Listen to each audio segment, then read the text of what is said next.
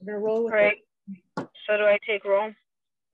All right, so this meeting is called to order. Tap. It's 6:08 p.m. My name is Sarah Clendenning, President of Lincoln Heights Neighborhood Council. This is a Lincoln Heights Neighborhood Council General Board meeting. The date is January 6, 2022. It is 6:09 p.m. Roll call, please.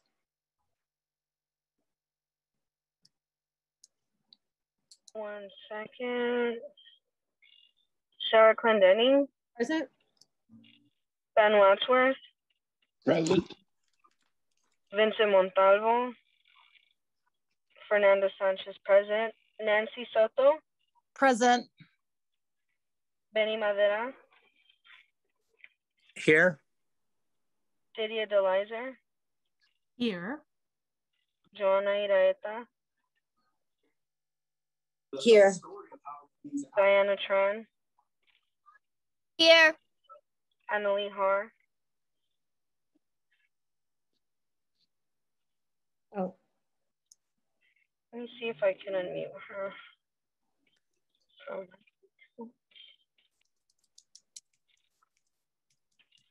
Cool. I believe I unmuted you, Annalie Har.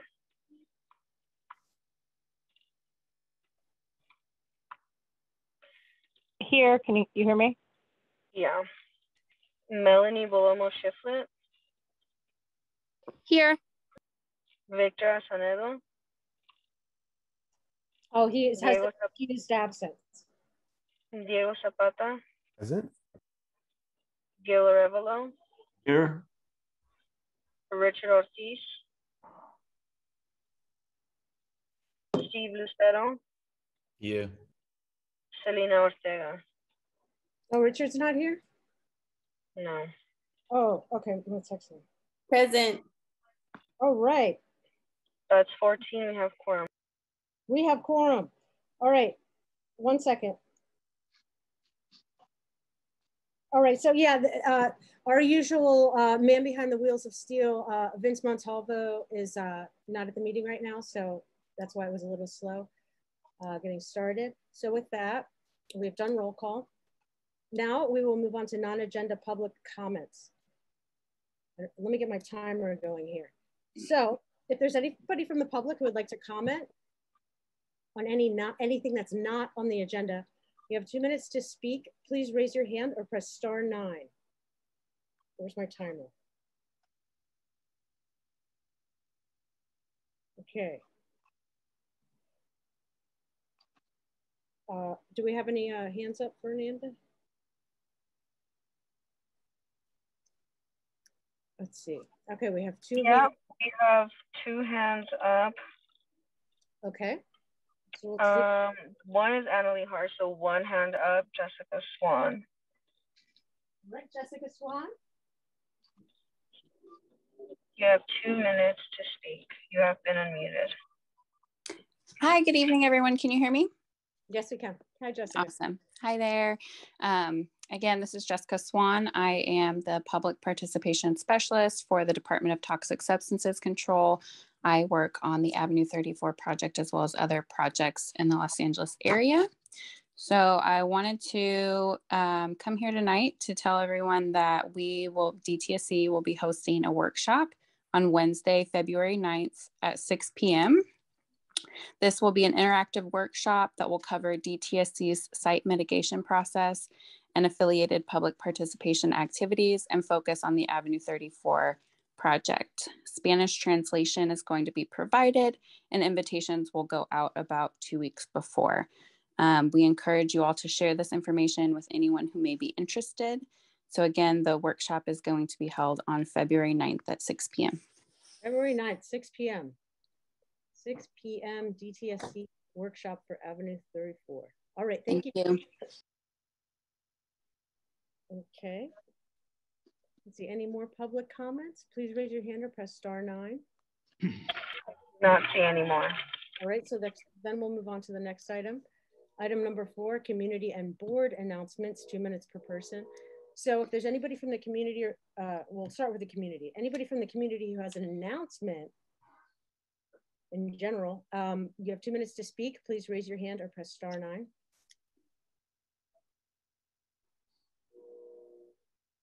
see. Oh, seeing none. Oh, is that Jessica's hand up from before? All I see from the attendee side is Annalie Har. So no hands up.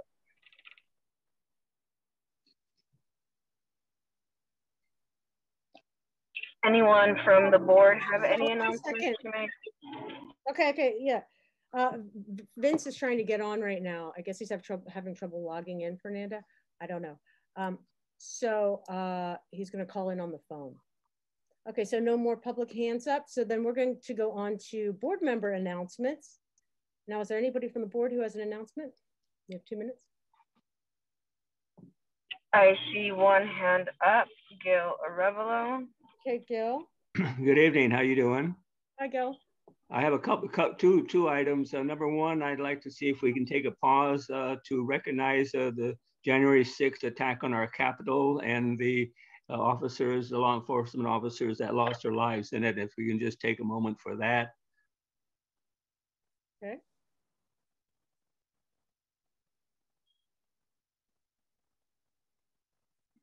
And secondly, I took my bias training yesterday and got my certificate and everything else like that. Now, Sarah, I don't know, reading the training there and what's required, I saw from our council, there was like 5 or 6 people that had taken the bias training, and according to what I read there, you're not able to vote on anything unless you have had the bias training. So we can get a hearing on that, or whether Jose is here that can tell us that. Okay, 1 second, Gil. Well, you can still comment. Sorry, I didn't want to interrupt, but the Empower LA site with actually the training updates, it's not current. It's not always current. Okay, so sorry I interrupted you, but if you want to continue. All right. Gil, thank you. Any other board member announcements? I have an announcement. All right, so yeah, the anti-bias training, it was supposed to be done by January 1st. If you haven't done it, you must do it. And if you don't know your login, email Jose Galdamez. Also, all planning and land use members must take planning 101. So it's a similar thing on Cornerstone. So you will have a password sent to you. Yeah, just hit up Jose if you can't log in. It should be on your Cornerstone all ready to go. And then I have one more announcement for the public. Metro is resuming fares on the trains and buses starting January 15th, I believe. And my other announcement is on New Year's, I was walking down Broadway, and I just want to say I took count of, there are 9 streetlights out between the Bank of America on Avenue 24 and Griffin at LeBlanc's. There's 9 streetlights out. So we're getting those replaced and fixed. So yeah, Broadway's been super dark. All right, and that's my announcement. Any other board members? Sarah, just one quick question. I'm on now. So I just want the record to show that I entered the meeting at 6:16. All right, cool. And Vince, are you on your computer? No, I'm on a cell phone, but okay. What do you need? Because we're gonna need somebody to do the screen sharing and stuff. I think Fernanda's not on the computer either. Okay, I can do it from the phone. You can? Okay, excellent, because we have 2 presenters, yeah. Okay, all right. I'll start setting it up now. Okay, thank you so much. All right, let's see. All right, so no more board member announcements. We'll move on to, sorry, everyone. Government reports. Do we have anybody from the government in here? 1 second. Let's see. Oh, we have, okay. So let's take Cynthia Cruz. You have 2 minutes to speak. Hey, Cynthia Cruz. Fernanda, can you? Yep, I've unmuted her. Okay. Hi, everyone. Can everyone hear me? Oh, yeah. Okay, so yes, hi, everyone. I'm Cynthia. I'm from CD14, but I also have on the meeting the rest of our team. So Julio's on here, and I believe Steven, if they can be unmuted as well, or however that works. But we just all wanted to introduce ourselves. Okay. So I guess I'll start. My name is Cynthia Cruz. I'm the field deputy for El Sereno, and now Lincoln Heights, the portion of Lincoln Heights that's in CD14. So we just wanted to jump on here to introduce ourselves and just share a couple of, we're just starting, so just share anything new, what we have going on so far, and just some information about how you guys can reach us and all of that stuff. And on here, like I said, is also Julio and Steven, so I'll let them introduce themselves. Julio and Steven, so Cynthia, Julio, and Steven from CD14. Mm-hmm. Sarah, yep. is Stevenson, is his last number ending in 046? I can unmute him. Steven, 2222. Oh no, I see him down here. It's Steven R. Steven. Yeah, it's Steven Rodriguez. Okay, give me 1 second and I'll unmute him. Thank you for coming today. Of course. Yeah. Okay, he's unmuted. Hi, Steven. Hello, can you guys hear me? Oh, yeah. Okay, perfect. Nice meeting y'all. My name is Steven Rodriguez. I am the Constituent Service Deputy right here for El Sereno and now Lincoln Heights, for our portion of it. I'm usually the first person you'll talk to if you call the office, and just excited to meet y'all and work with y'all, and that's all. Okay, Stefan, we're gonna unmute you. Sorry, Stefan, for the cutout. Steven, there you go. All right, I don't know where I left off. I don't know where everyone heard me, but pleasure to meet y'all. Yeah, should I just repeat everything again? I'm the Constituent Service Deputy. So I'm usually the first person that'll pick up the phone when you guys call the office. I'm just looking forward to working with y'all and learning more about the community. So. Steven, can you please give the public and board members your number and your email? Yeah, of course. So that's going to be the office number, 323-226-1646. And then as for my email, it's going to be format Stephen, STEPHEN, _F, Rodriguez, RODRIGUEZ, @LAcity.org. Cool. And then Steven, could you, like with the redistricting, I just have a question. So now the borderline, right? It used to be at Main Street and now it's going up through Hancock, up through Flat Top and stuff. So our neighborhood's kind of 50-50, CD1 and CD14. When does that begin? January 1st. It already started, huh? All right. Yes. And I think you guys actually are more than 50%. You're like probably 70% or something. All right. Like that, yeah. First, so here we are, CD14, Lincoln Heights. Thank you, Steven. And then we had one more presenter for Julio from CD14. Okay, Julio Torres, I'm unmuting you. Good evening, everybody. Hi, Julio. Hi, Madam President, board members. I'm circling back. I did introduce myself back in November. So we're back with the team that just provided their contact info. Just like Cynthia had mentioned, she will be the field deputy for the area there. Any issues or any requests or services can be done through her or to Steven or myself. My contact information, my email is julio.torres@lacity.org. Mm-hmm. So we're about to bring some services out to our areas in terms of sanitation, some power washing, some bulky item pickup through a dedicated crew through the LA Conservation Corps. So that's going to be happening every Wednesdays. So if you have an area that needs attention, please reach out to our office so we can make sure the area is cleaned.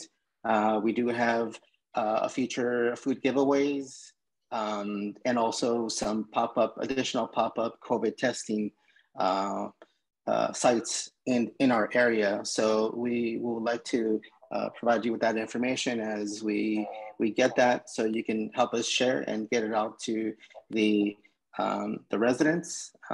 But just wanted to come and say hello once again, and hope to continue this collaboration with the Neighborhood Council and the stakeholders. Thank you. Thank you, Julio. All right. Let's see, do we have any more government officials?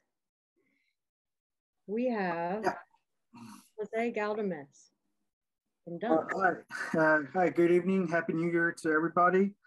My name is Jose Galdames with the Department of Neighborhood Empowerment. So just have a brief report.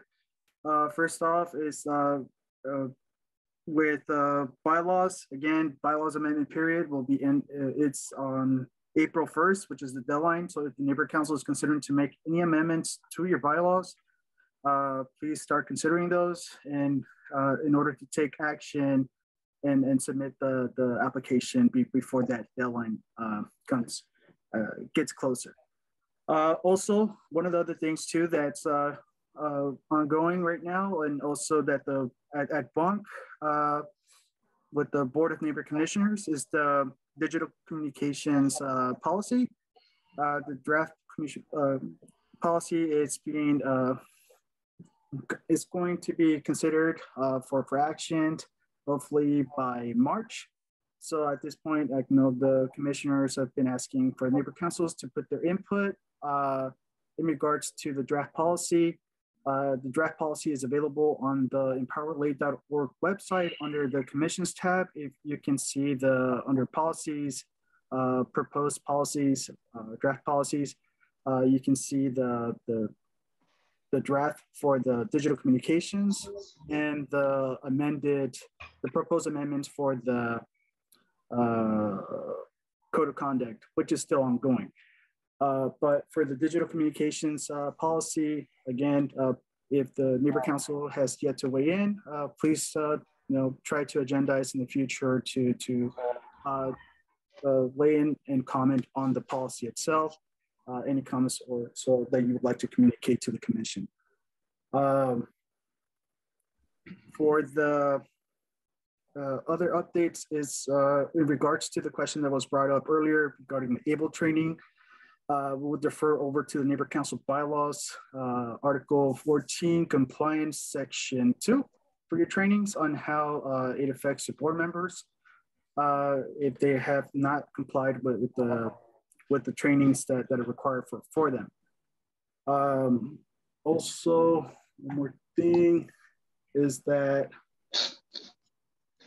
for the Planning 101, again, if for any plum members, please make sure to take the training. If you haven't, it's available on Cornerstone. Those who are stakeholders as well, if you receive your credentials, please go to Cornerstone, take the training there. If you've taken it in the past, in 2020, when it was the live sessions with the planning department and also with the Department of Neighborhood Empowerment, if you attended one of those sessions, we'll have a record. We'll just have to look back and confirm. And if that's the case, please let the rosters at EmpowerLate know that you've taken the training prior, and so that you don't have to take it again through Cornerstone. That way you'll get credited for it. Also, I'd like to introduce, I had Raul Preciado, one of the new NEAs that was hired on has been hired on with the department this past, I believe, November. And he's been shadowing some of the NEAs and also just eager to start going, attending some of the neighborhood councils as well. Also, we have Erica Gatica as well. If you could allow them just to introduce themselves. I believe they're in the team. All right, so Erica and Raul. Yeah. Hey, Jose. Vince, do you see Erica and Raul on the attendee side? I see Erica and Raul. Okay, cool.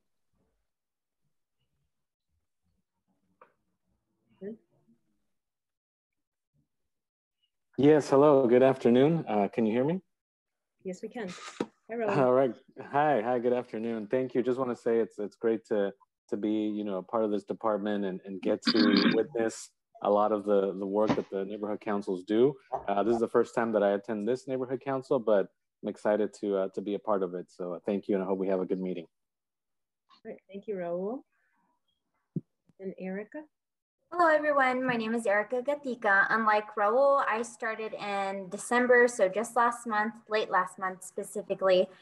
I grew up in Northeast Los Angeles, specifically Cypress Park neighborhood, and I also attended the neighborhood council meetings there. So that's where I really started to gain my passion for the community. Thank you all for having me, and looking forward to this meeting. Thank you.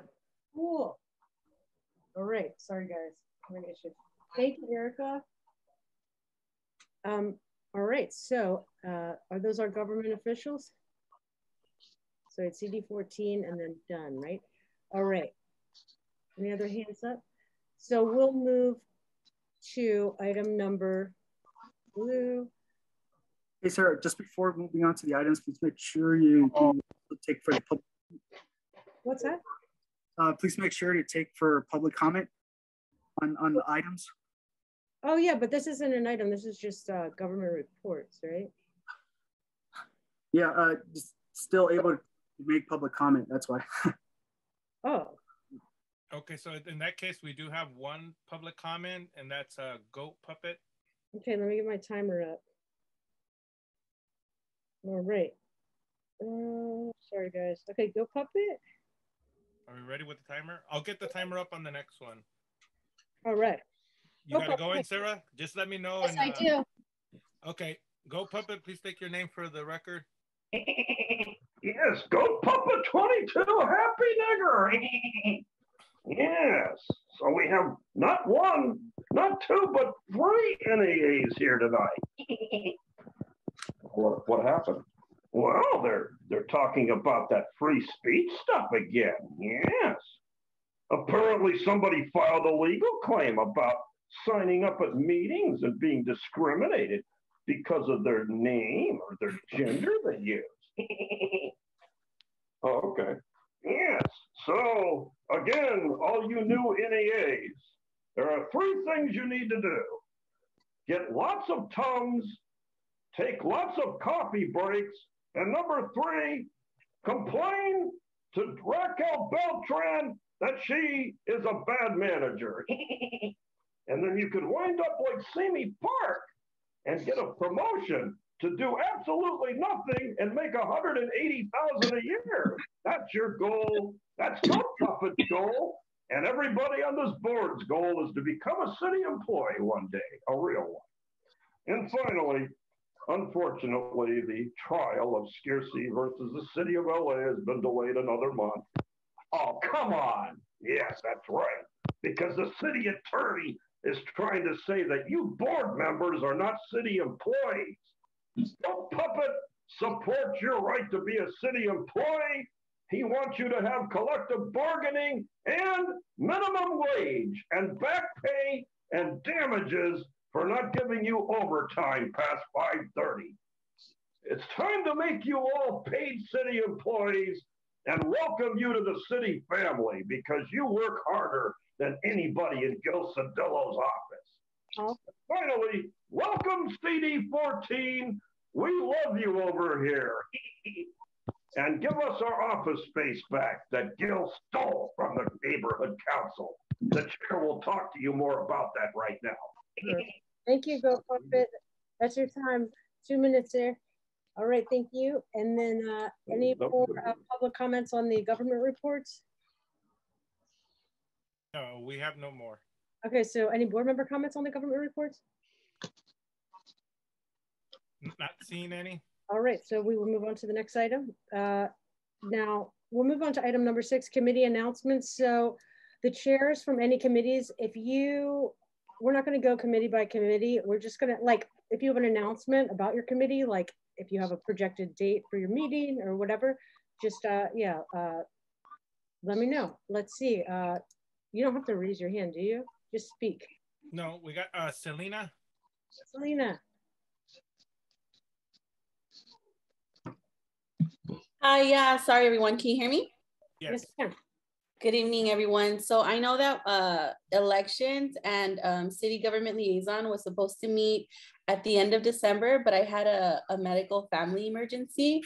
So that's why that agenda was never posted or anything. But elections will be meeting before our next board meeting. City and government liaison will have to be at another time. Okay. And elections, yeah, that has to do with the upcoming CD1 council elections, right? Yes, that's why I have more of an urgency to meet for that committee. And can you describe what happens at town hall, etc? What do you mean? I mean, just for board members and stuff. So about, for instance, yeah, there are upcoming city councils elections that are going to occur on a certain date. We have a town hall, right? Yeah, we host a town hall, and the candidates, I mean, it's customary that they come and, you know, they kind of introduce themselves. And then stakeholders can also come and ask questions and, you know, kind of speak to one another, and yeah. So then, yeah, CD14, CD1 and who else? Yeah, Lincoln Heights. So either CD14 is not, anyway, whatever.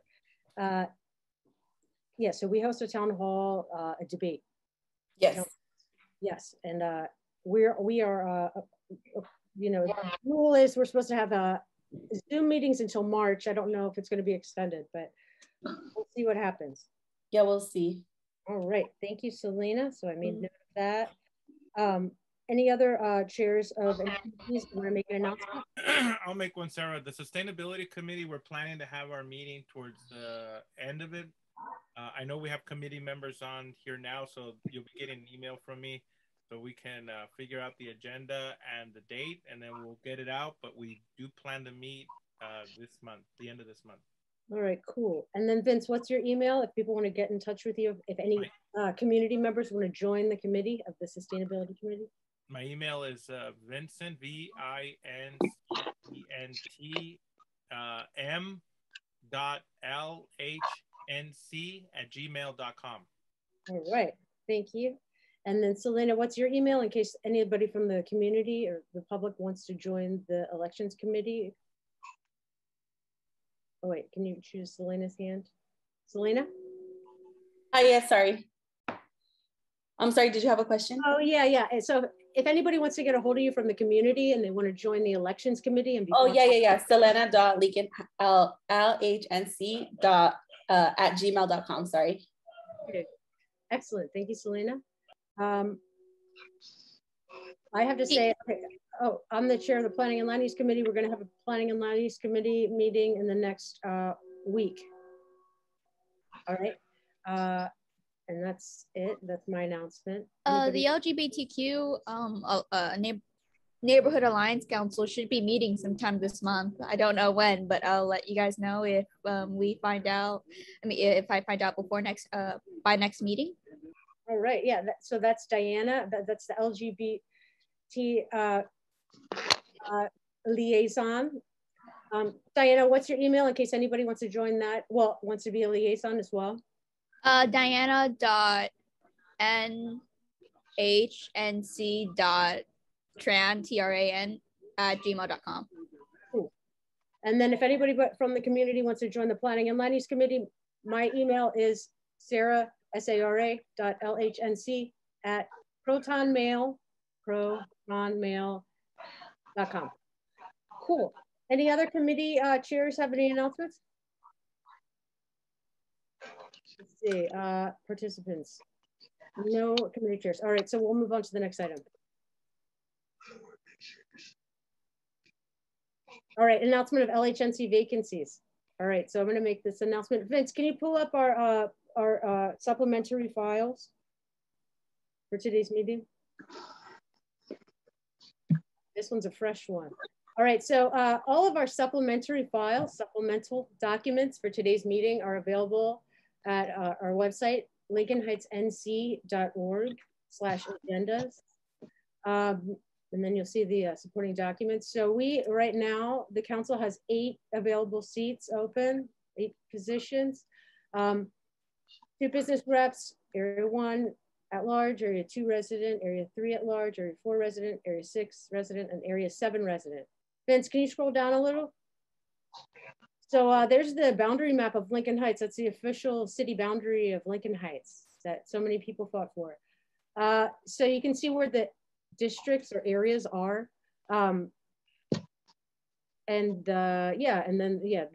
following items in this PDF have like more of a description of what the requirements are.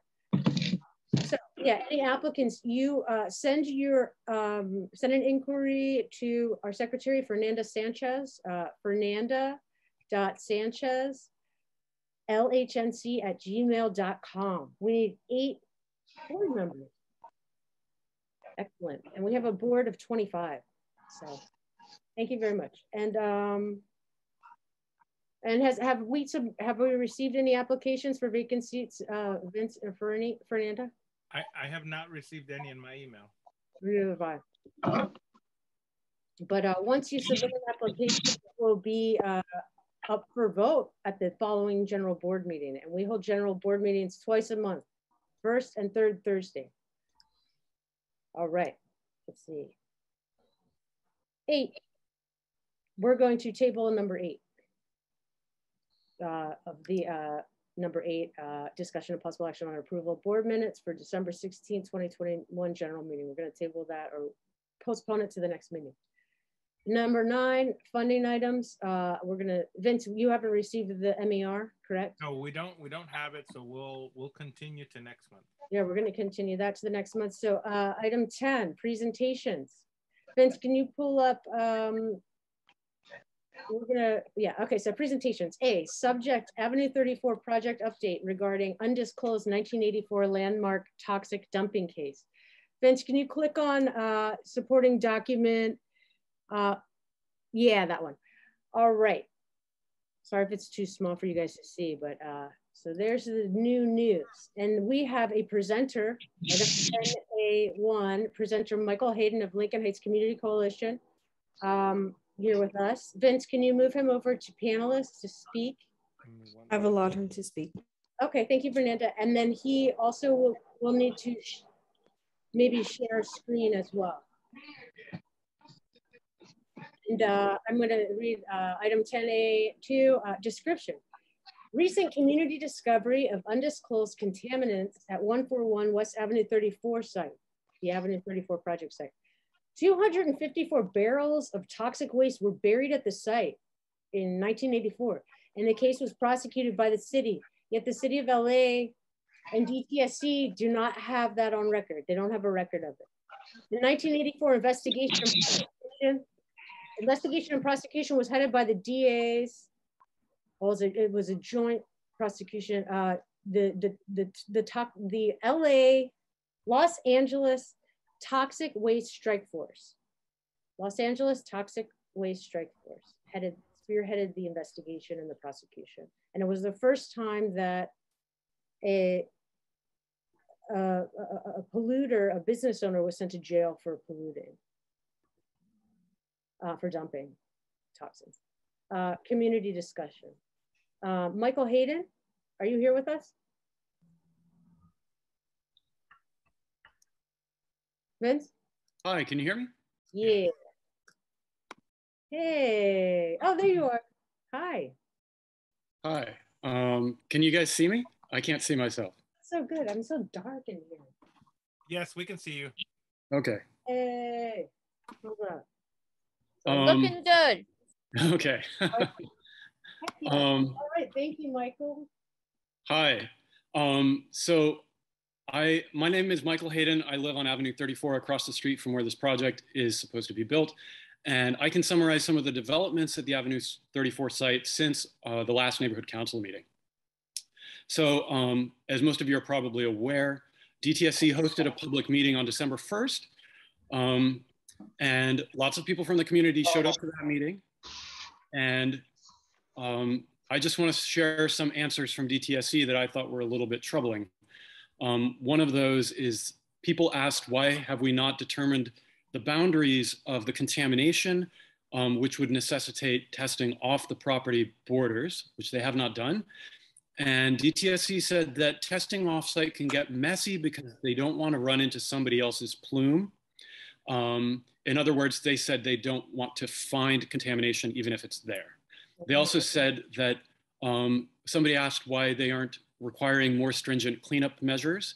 And DTSC said that whatever they require has to give value for the expense it costs to the developer. So in other words, they're basing their decisions on costs to the developer and not impacts to the community. And then I, in fact, asked a question why they aren't investigating the sewers and if their failure to do that is neglecting DTSC's own guidance documents, which they're required to follow. They didn't answer my question. People asked about, neighbors asked about what health impacts were being subjected to, and they couldn't answer those questions because DTSC has not conducted a health risk assessment despite 2 of their own scientists making that recommendation months ago. So just after that meeting, this information became available to the public that in 1984, as Sarah mentioned, the LA Toxic Waste Strike Force discovered 254 55-gallon barrels of toxic waste buried in cavernous holes across. Can you guys hear me? Yeah, yeah. You're kind of a little Is bit it spotty? But Vince, can you pull up the, can you go back to the supplementary files and pull up the one with the image? All right, it's called item 10A, it's the one, no, not that one. Go back. It's got an image. Don't click until I find it. Go down. Okay, keep going down. It says intentional waste dump found in LA. Go up. Up, down, down, down. There you go, intentional waste dump. Yeah, click on that. So this is a compilation of all the press that was discovered of this site, and this is from 1984 to 1980. And Vince, can you scroll up and down a little? So Michael, you can DJ Vince. Yeah, so this is the ad that the prosecutors forced the polluters to purchase in the LA Times, full page ads at a cost of like $15,000 to advertise what they had done, what their punishments were, and the address where this happened. You can see there, it says 141 West Avenue 34. And it says, intentional clandestine acts of illegal disposal of hazardous waste or midnight dumping are violent crimes against the community. We are paying the price. Today, while you read this ad, our president and vice president are serving time in jail, and we were forced to place this ad. Please take the legal alternative and protect our environment. So, in fact, this is the only reason, and here are some LA Times stories from 1984 and about the incident. And this is the only reason that we actually know about this, because these records aren't apparently being held by the city or the state or all the relevant agencies that should be hanging on to these records, making them part of the public documents. 4 people were arrested for this pollution. They were sentenced up to 6 months in jail, $20,000 in fine. It was described as an egregious and intentional toxic dump. The fact that this history hasn't been included in the developers' applications to city planning, their environmental review, their phase 1 environmental site assessment, in any of the record searches, in, California has very strict laws about making these kinds of disclosures to property buyers when you sell a property that's impacted by environmental impacts like this. So that all suggests that many people have worked over decades to hide and obscure this information. Honestly, there's no way for DTSC to say honestly that they have completed a site characterization at this time. And a site characterization is obviously a prerequisite for approving a cleanup plan. Therefore, it would be completely inappropriate for DTSC to approve this cleanup plan or their site characterization until more investigation is done. Some of our previously stated concerns, like the impact on the sewer and how that sewer connects to Hillside Elementary and homes across the street, are now even more important to investigate, because we know that for at least 4 years, these polluters were dumping toxins directly into the sewers, and they can just leach out of leaks and holes in the sewers into the soil. There's no saying how far they could travel. They could travel, you know, as far as possible. So that issue becomes even more critical than it was when we originally raised it with DTSC. It also means there are other unanswered questions. For instance, the polluters were occupying the property from 1964 to about 1999 or 2000.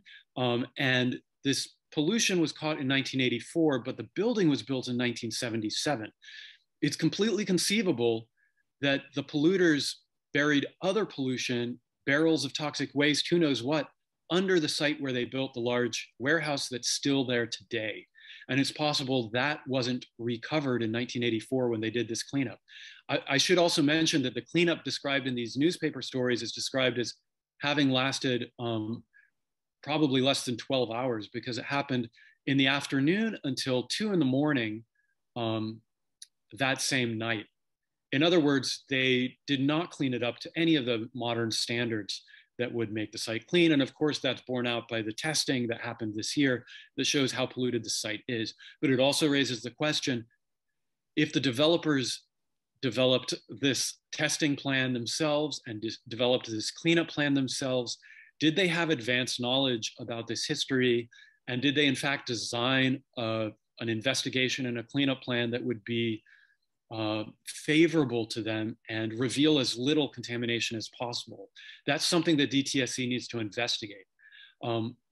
Also, you know, we've compared DTSC's cleanup plan and their soil removal plan to the developers' plans as stated in their geological report and their report to city planning. And their report to city planning describes some 90,000 cubic yards of soil removal. DTSC's only describes 24,500, something like that. So it's about a quarter of what they actually plan to excavate. And DTSC says they're going to excavate to a depth of 20 feet. The developers in their documents with the city say they're going to they're excavating to a depth of 40 feet. So that leaves open the possibility that if DTSC were to approve this cleanup plan as it's written, DTSC would only be on site for a quarter of the actual excavation. And that just is indefensible now that we know this history of the site, and the fact that there may be other pollution and maybe other barrels of toxic waste even still buried under this site. Now, this all happened just before DTSC's December 20th public comment period. So in that week, in just a few days between the time of that meeting with DTSC, this information coming out in the public, and the closure of that public comment period, I wrote a letter to DTSC as well as other neighbors. Lots of people I know weighed in on DTSC's plan, saying that it wasn't enough of an investigation and wasn't enough of a cleanup. We also had a letter written by Jim Wells, who's one of the top geologists in California, and was the geologist weighing in on the X-side cleanup. And he wrote an expert opinion on this cleanup, saying that, you know, it doesn't address all the contamination nearly well enough, that all this history from 1984 leaves lots of unanswered questions that DTSC doesn't acknowledge in their investigation. Hilda Solis, our county supervisor, also wrote a letter, actually just before this information came into the public. So she was not aware of this history, but despite not knowing that history of the toxic dumping, she weighed in on this, saying that the DTSC plan was not thorough enough of an investigation, did not adequately describe what the risks to the community were, and also stated her disturbance at the developer's behavior throughout the past year and a half now. The office of Jimmy Gomez, our US representative, also told us that he submitted a letter to DTSC, also stating that not enough of investigation had been done and that a higher cleanup standard needed to be applied than the one that was being applied. And additionally, the United States Environmental Protection Agency, the EPA, weighed in on this also. We had a meeting with them where they echoed many of our concerns that we brought to them. They met with Hilda Solis and Jimmy Gomez and agreed that our concerns were valid and encouraged them to write letters to DTSC echoing those concerns. And then of course, we've had multiple stories come out in the press. The Capitol and Maine story, there was also one in City Watch. So this is something that this public is starting to become aware of. So far, there hasn't been any reply from DTSC. I was in contact with Hilda Solis's office just 2 days ago, which said, although they've reached out to DTSC, they have not heard a response yet from them. And the most recent development just today is that the Department of City Planning has taken down all the files connected to this project. And I just have to say that this is a hugely consequential history for a hugely consequential project in a neighborhood that already is overburdened by pollution impacts. And anybody who is helping to hide this danger to the community is continuing the original crime and needs to be held accountable. Michael, how much more time do you think you'll need? I think that's it. I just want to say, yeah, Lincoln Heights Neighborhood Council, we emailed the city with all of our official actions on this subject, Avenue 34, 4 or 5 documents of our community impact statements and letters, especially regarding the illegal cancellation of the CEQA appeal. In that letter, we also suggested that we made a request that city planning link all of the case files for this case, for the Avenue 34 case on their website. Subsequently, yeah, now the one key element, the 2016, Vince, can you go back onto the previous page? The 2016 environmental, the mitigated negative declaration, environmental report. Let's see, let's see, go down, down, keep going. Keep going, that one, click on it.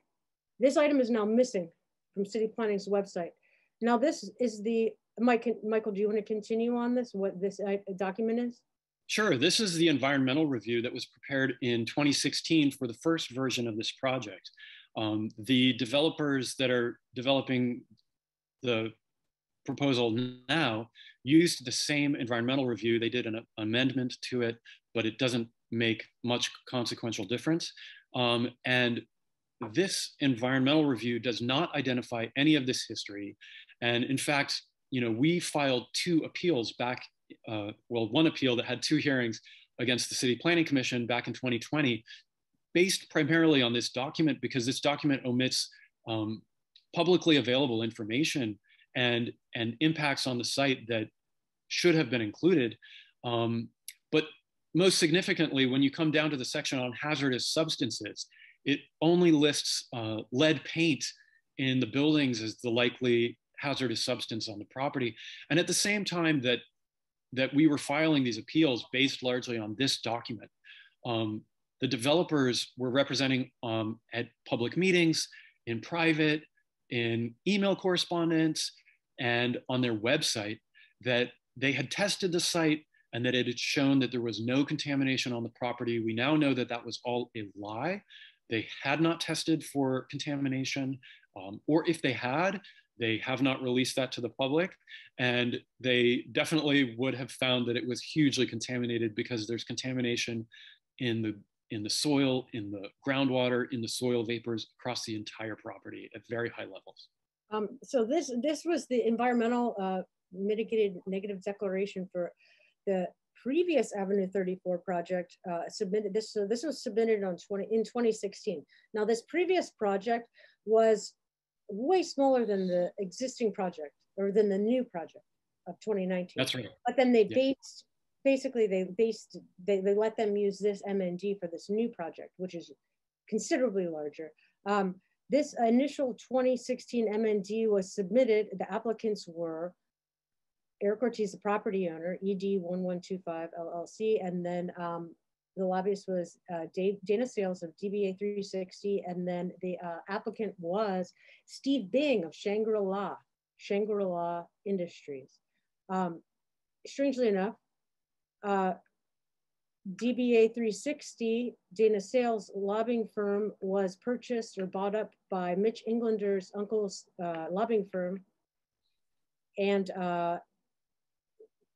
the whole thing is this project from 2016 was just sort of tabled. It was just canceled in 2018, right? Michael, can you explain? Yeah, it never got built. I'm unclear as to the reasons why it didn't, but I also know that the city planning approval of this project expired before city planning approved the new project. And that's something else that the developers have said constantly in public meetings. In fact, at the City Planning Commission appeal hearings I guess the last one was in October of 2020, they continued to say that they could build this project at any moment. And they were sort of holding that up as a threat, as if like, if you don't let us build the other one, we're just going to build this other one anyway. But even when they were saying that at that appeal hearing, this project had already expired because they had waited longer than 3 years to start building. Thank you, Michael. Vince, can you go back to the previous window? And there's one more final thing, I guess. So the strange thing about this parcel is that it's excluded from the CASP, the Cornfield Arroyo specific plan. So let's see which document it is. Ordinance, okay, go up, Vince. Okay, wait, down one more. That one, click on that. So the reason, now this is a 2006 ordinance. The reason it's excluded from the Cornfield Arroyo specific plan is, can you scroll down a bit? Is that, so the city of LA had identified key sites in 2006 that were in proximity to the Heritage Square Gold Line station. Strangely enough, these key sites are the sites that are being developed now for TOCs, like Nela Plaza and like Avenue 34. So what you're looking at right here is Nela Plaza's proposed site, but this was made in 2006. And now this document lets them build taller and the more dense. So what one can conclude from this information, Michael, is that this has actually been in the works for a long time. Absolutely. And another detail that I would like to add is that this document that you have up on the screen right now, includes the provision that DTSC give oversight and approval for any testing on this project, on this specific parcel, which is kind of unusual in the city for the city to require state oversight for development within the city. And in the documents in the city council file related to this document, one of those documents cites, so there you go, that's the parcel. This is, no, wait, go down, that's the Welch's site. Oh yeah, there you go. No, the last one was actually. Oh, really? No, yeah. Oh, that's the whole. So you'll see they combine them as one parcel. Oh yeah, treating them together. And in fact, in the council file for approving this document, it cites another environmental review from 2006, which should be attached in city planning's website to this same parcel because it was used as the basis for saying that DTSC needs to approve testing on the site. But that environmental review is not on city planning's website also. I haven't been able to locate a copy of it. And I'm very curious what it would say because obviously it shows knowledge on the part of the city that this site was contaminated or was likely to be contaminated, and that the city could not allow any construction on this property without first having testing by DTSC. And that's a key point that the developers tried to evade and city planning tried to evade, and which we have pushed to this point. And of course, now we're trying to make sure that that testing is adequate and honest.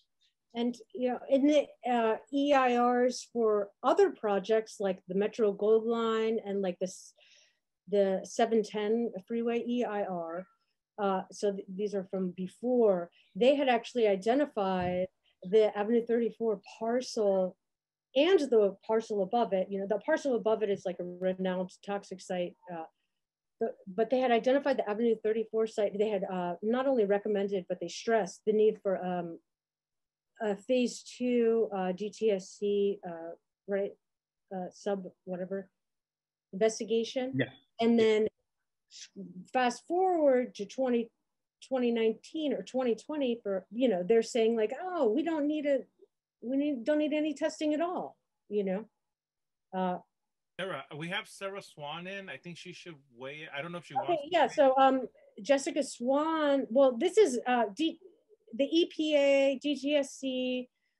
We want to have an unbiased dialogue here. We have Michael here, community member with the org. Let's have Jessica come in. So Jessica. Yeah, and I don't know if she wants to. If she doesn't, we can just continue. Yeah. I just don't know who the parties are. I mean, it's like we have the city of LA is who we're talking about really.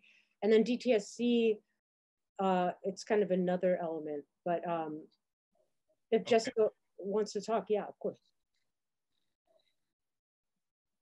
Hi, good evening, everyone. Actually, I did have my hand raised, so I do. Oh. Is that, can you hear me now? Oh, we can. Oh gosh, okay. So starting off, so DTSC is conducting an inquiry based on the historical news articles to verify the veracity of the cleanup that was done. And so this was done under the oversight of as was discussed, under the oversight of the Los Angeles City and County combined team, the Hazardous Waste Task Force. So the investigation included, So hold on just a second. So the articles indicate that the barrels were buried on a Union Pacific Railroad lot that is next to Avenue 34 and not on the site itself. So I want to make that clear about where the barrels were found. It says that in the article. The articles also indicate that that there was a speedy cleanup done and they were transported to the BKK landfill in West Covina.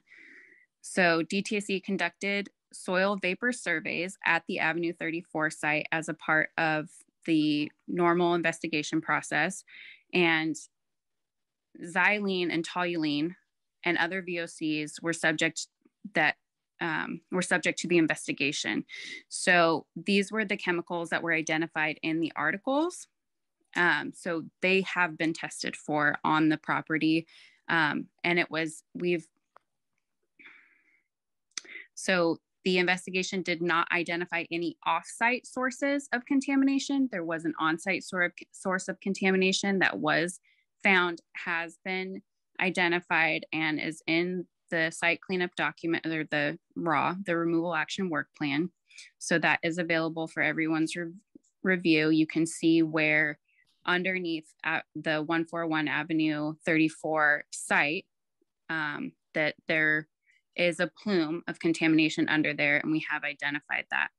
So DTSC has concluded that based on the site investigation, that the data has been collected and is sufficient to characterize the site for both evaluating the potential for risk to human health and for the purposes of developing a cleanup plan. So I just want to go back really quickly. The boundaries of the contamination has been identified. The cleanup standards for this project the goals are for residential cleanup standards. Soil adjacent to the sewer lines has been tested for soil. The soil gas and soil has been tested around the sewers that we continue to talk about. A health risk assessment,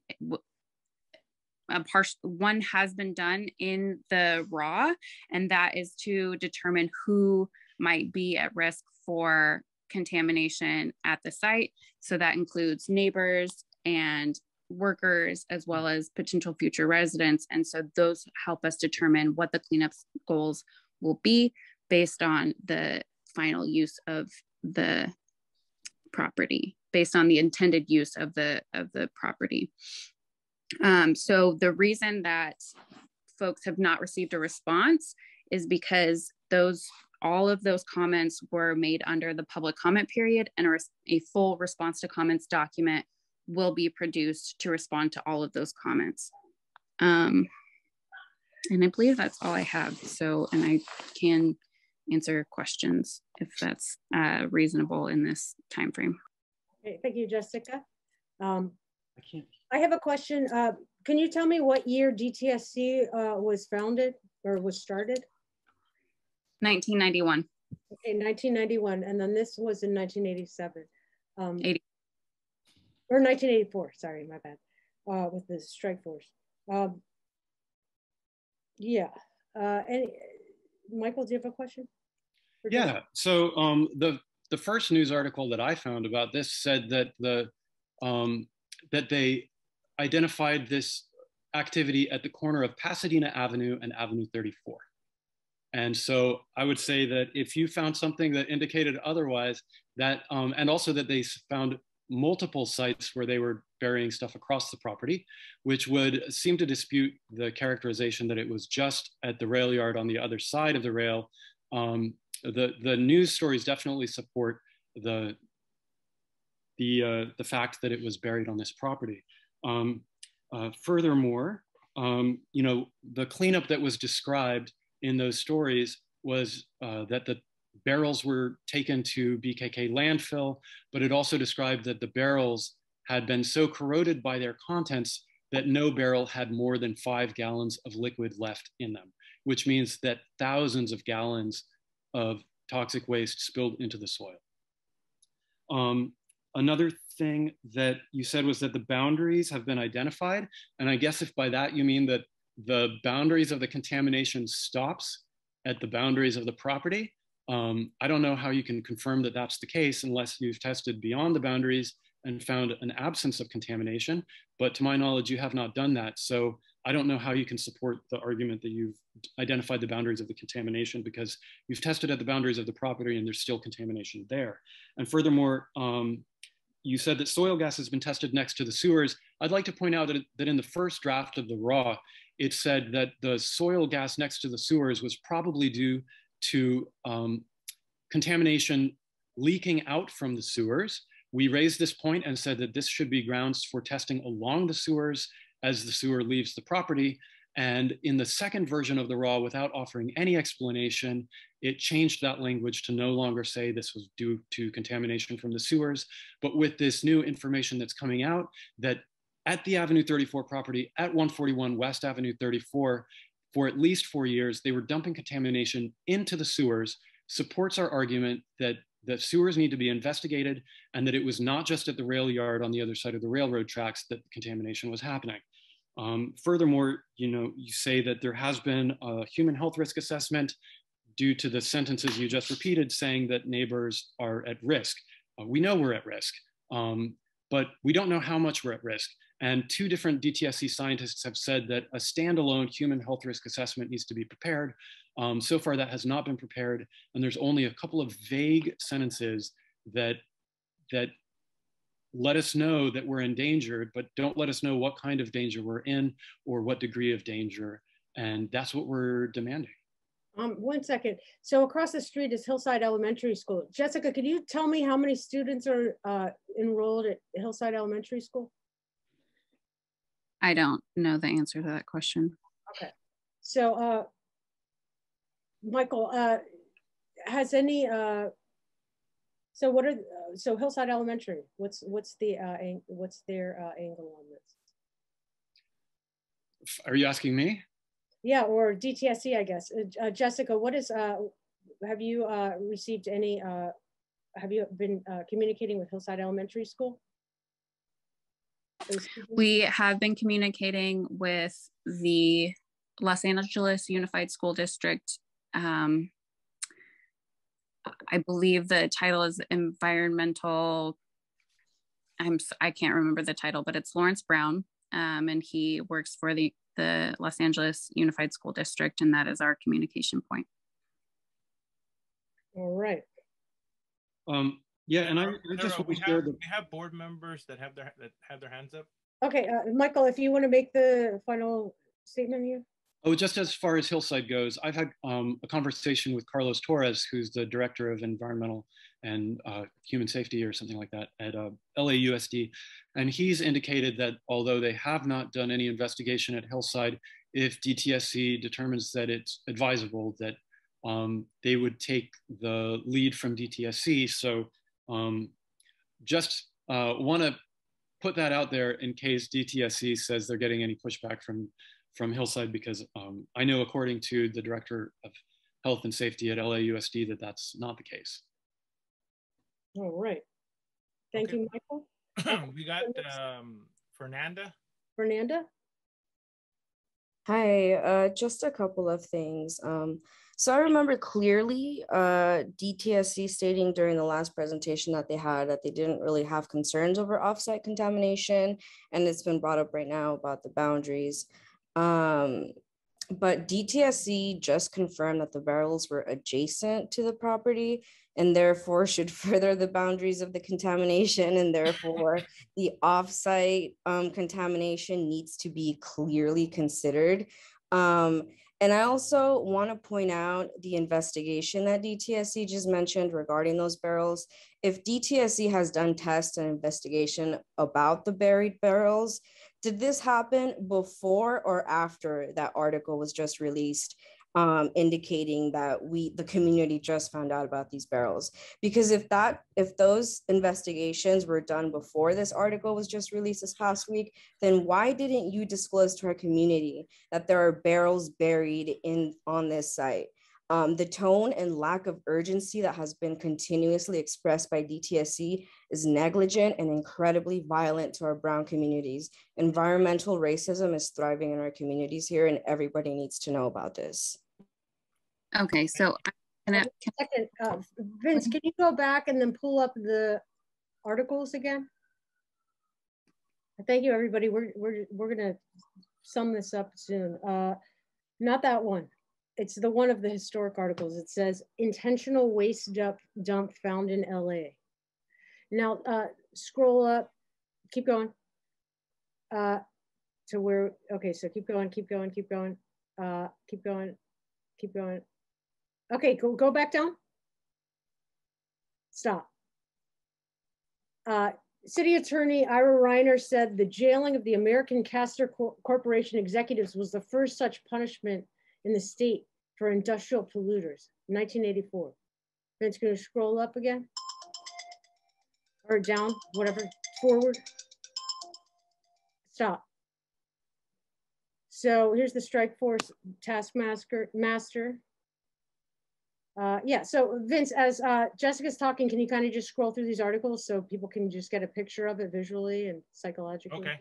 Jessica. And just let people know, this is up on the supplemental income on the website. I mean, supplemental documents. Documents, yeah, supplemental documents. What I've been working on before. LHNC.org, it's a bunch of supplemental documents here. Okay, So, Jessica, if you want to respond to Fernanda. Yes, please. So I do want to clear up any confusion regarding the inquiry based on the articles versus the DTSC investigation. So the DTSC investigation of xylene and toluene, those would have been included regardless. So we did not have prior knowledge of this article prior to doing the investigation, but because industrial solvents had been used on the property prior, that is why that indicates that we should be searching for certain chemicals, right? So that is why those chemicals were already included in the existing or in the investigations that we had earlier in 2021. Sorry, new year. Okay, so then as far as us figuring out what happened for the cleanup of this, these barrels and what happened there, and them going to those and potentially the soil going to BKK, that is what we were trying to investigate and figure out and see if there was confirmation sampling and things like that. So we are trying to determine if that happened. But going back to my statement, there was no offsite source of contamination found to be coming onto the site. So again, the contamination plume is mostly under the 141 Avenue 34, and that consists of PCE and other chemicals. So I just wanted to clarify those 2 points that Sure. And then I just write really quickly from what you said that there was no knowledge about these articles. And I'm assuming you're referring to the 252 barrels that were buried. This is from the LA Times. Like, this is public information. This is your due diligence to find out about what is on this property. This shouldn't be up to the community who figured this out.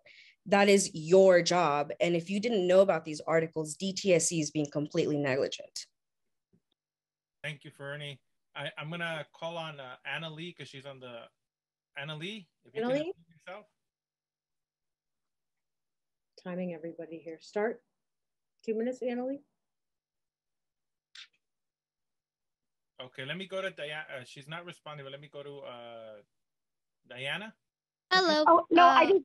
Oh, okay. Hold on. Oh. Go ahead, Anna Lee. No, my hand is just up. My hand is up so you guys know who I am. That's all. But no, it's not raised. Okay. Okay. Diana. Okay, Diana Tran. Hello. Our youth rep is our youth rep for Lincoln Heights Neighborhood Council from LA Leadership. Hey. So there should be about 50 to like 200 kids max at Hillside. I would know because I went there. I mean, yeah, it's changed since then, but still. When I was trying to get school's inputs during the whole activism thing, right? Because I was a part of it. I tried to get into contact with Hillside, and I talked to the office lady that I knew there and somebody else. But what they said was that they weren't really able to talk about it because, you know, you have to go through LAUSD, so you can't really get an opinion from them anyway. It all has to go through LAUSD. Yeah, like in my school, we can do it because I go to Los Angeles Leadership Academy and we're a charter school. So you can get an opinion from my principal, I'm pretty sure, but not a school like Hillside, which is directly under the USD. Okay, and then what has DTSC gotten in touch with LA Academy on Avenue 33? I don't recall. I mean, my principal has a bunch of stuff on her board and it doesn't say anything about that. I mean, I can email her just to check, but from what I know, no.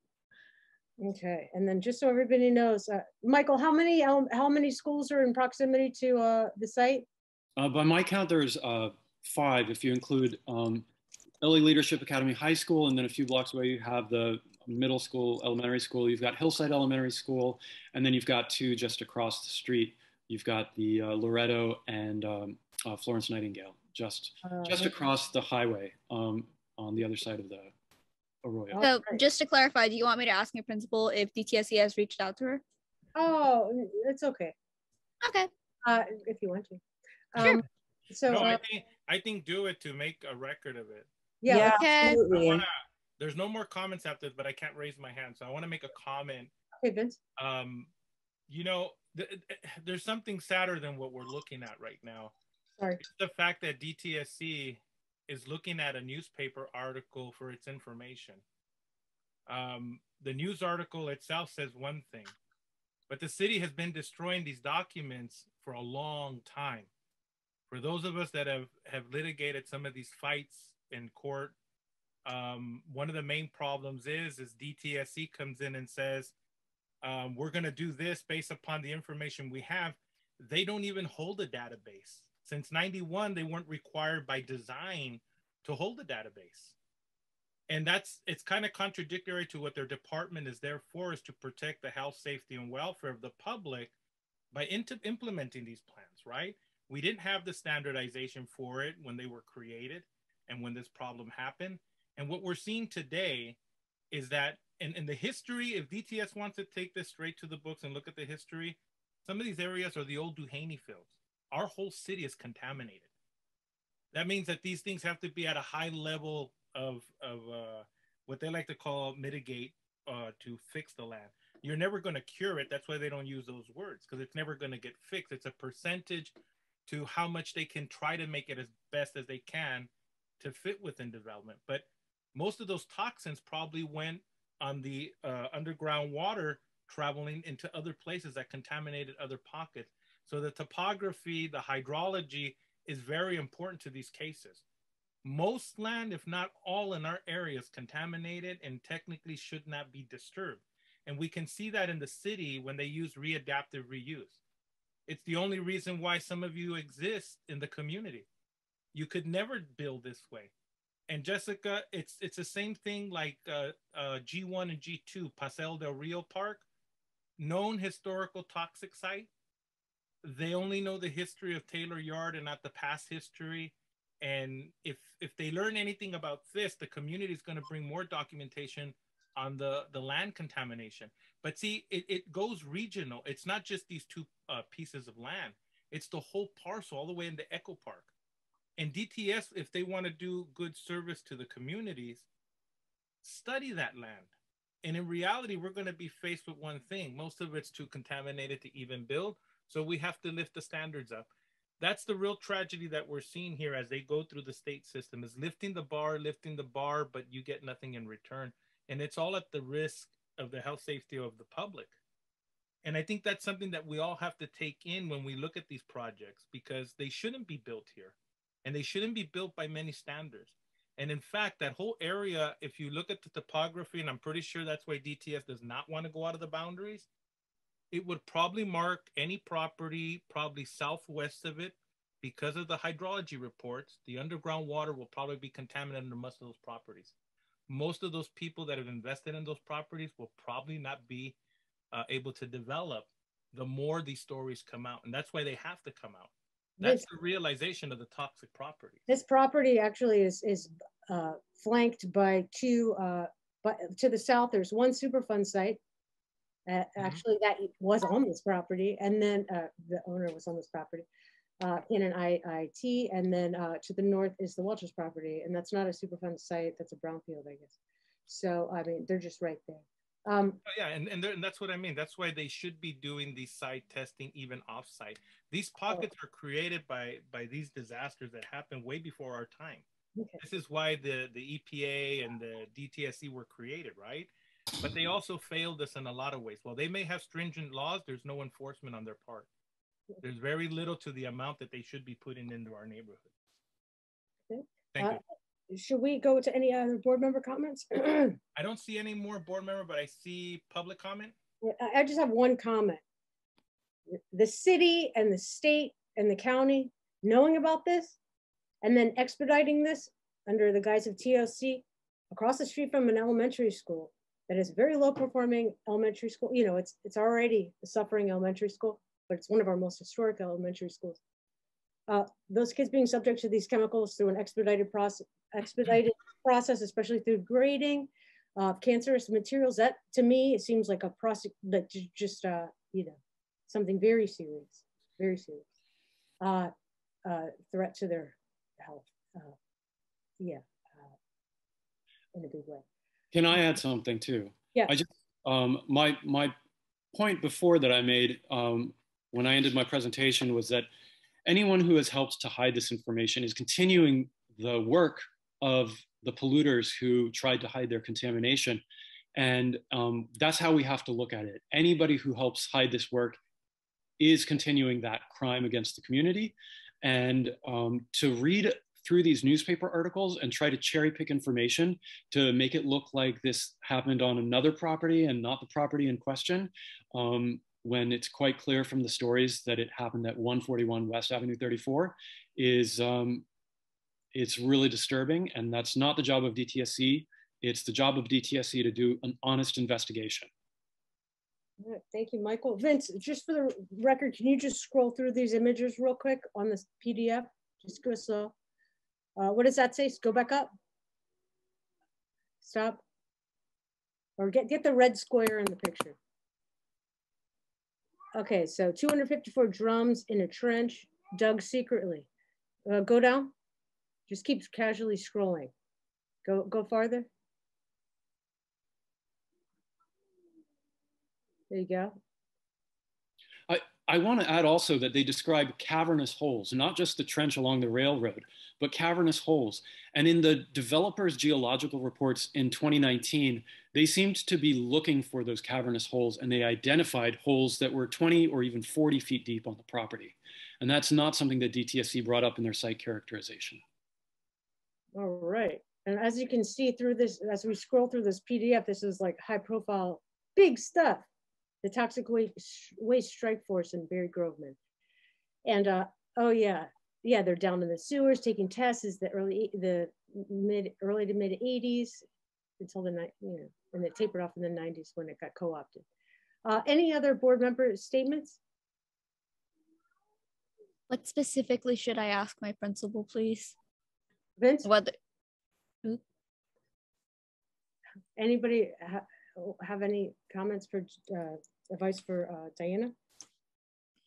Yeah, what specifically should I ask my principal? Because right now I just have, hey, has DTSC contacted you about pollution in the area?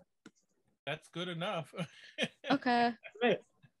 And then, so do we have any more board member questions or comments? Give me 1 second. Oh no, that was Deanna. Okay, now it's just public, and we can go to Go Look for Puppet. public comments. Go Puppet, hey. Wow, sounds like a conspiracy. How about that? Shit. Do you want to give them the magic phone number? Oh yeah. 213-894-6947.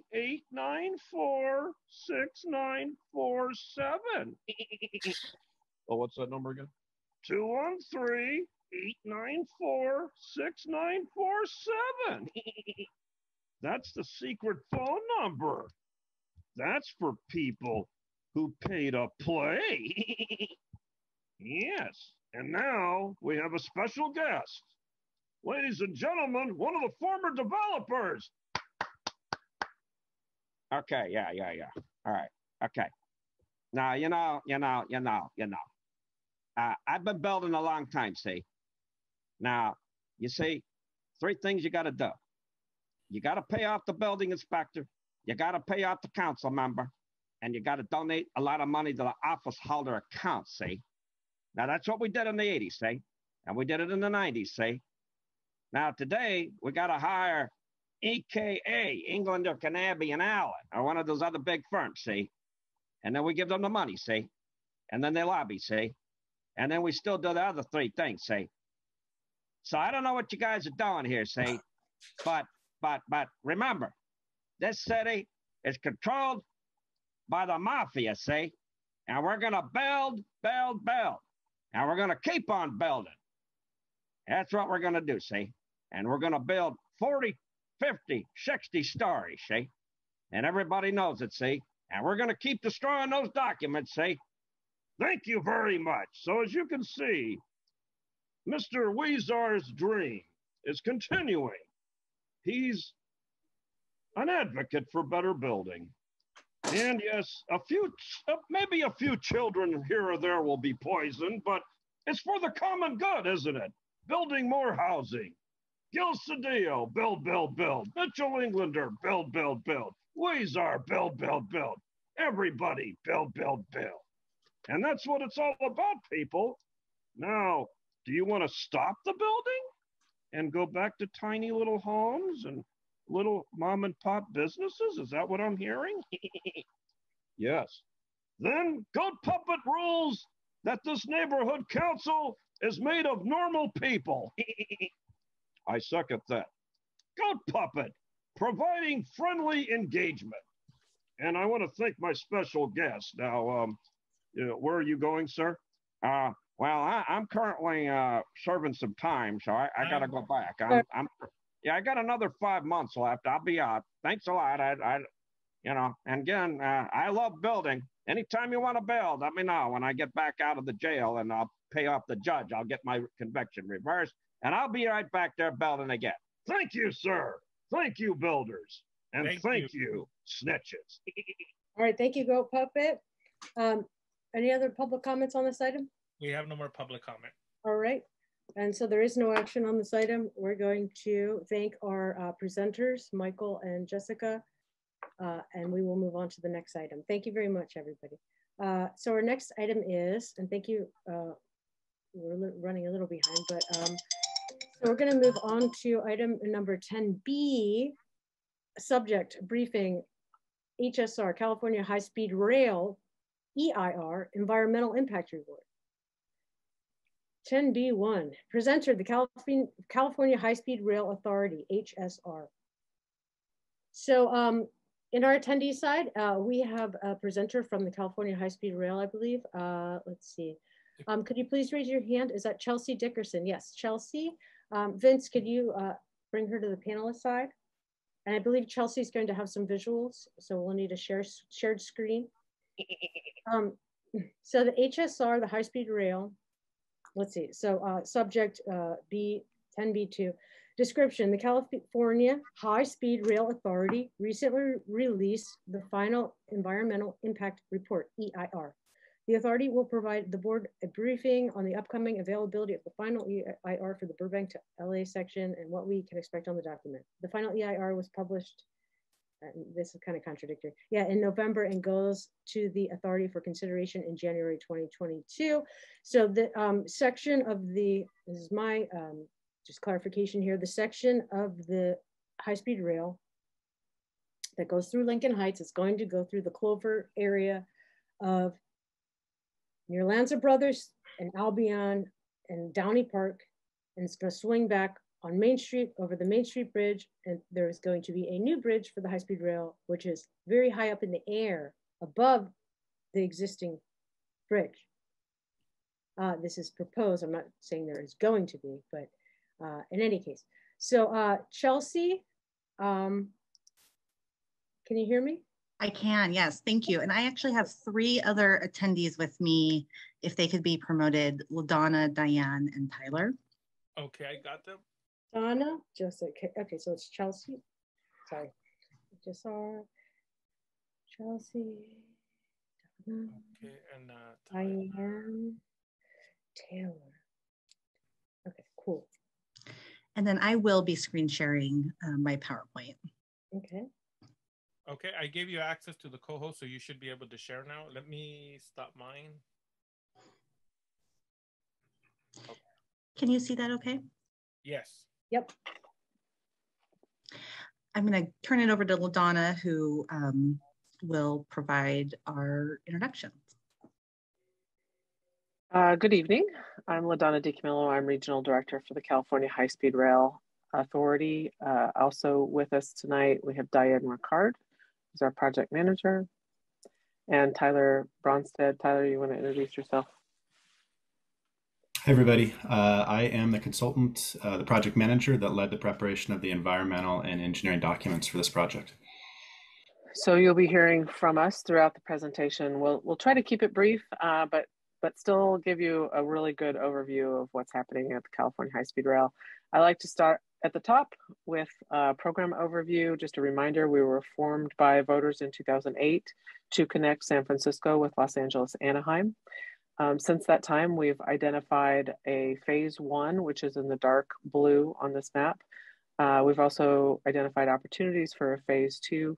We are, by Proposition 1A, mandated to make that connection from San Francisco to Los Angeles, Anaheim in 2 hours and 40 minutes, which kind of limits what we can do with an alignment and how many stations we have. So the stations are depicted on this map here by the white dots. For Southern California, we start in Bakersfield and have 4 environmental documents between Bakersfield and Anaheim. 1 has been complete, Bakersfield to Palmdale. We're here tonight to talk about Burbank to Los Angeles. Go to the next slide. We've cleared, as a program, we've environmentally cleared approximately 300 of our 500-mile phase 1. This map shows with the hashed burgundy lines what has been environmentally cleared. We're under construction on 119 miles, starting just north of Bakersfield to Madera. And then the green hash mark is Brightline West, who is a private sector high-speed rail provider. They are hoping to start construction this year on a Victorville to Las Vegas connection and would connect to our service in Palmdale. Next slide. Even though our construction is predominantly right now in the Central Valley, we are starting initial investments in what we call the bookends. So there are projects in the Northern California area that are underway with Caltrain, and then Southern California. This summarizes some of the projects we have underway, particularly at Union Station, which is Link US. We are committed to contributing $441 million to the improvements at Union Station.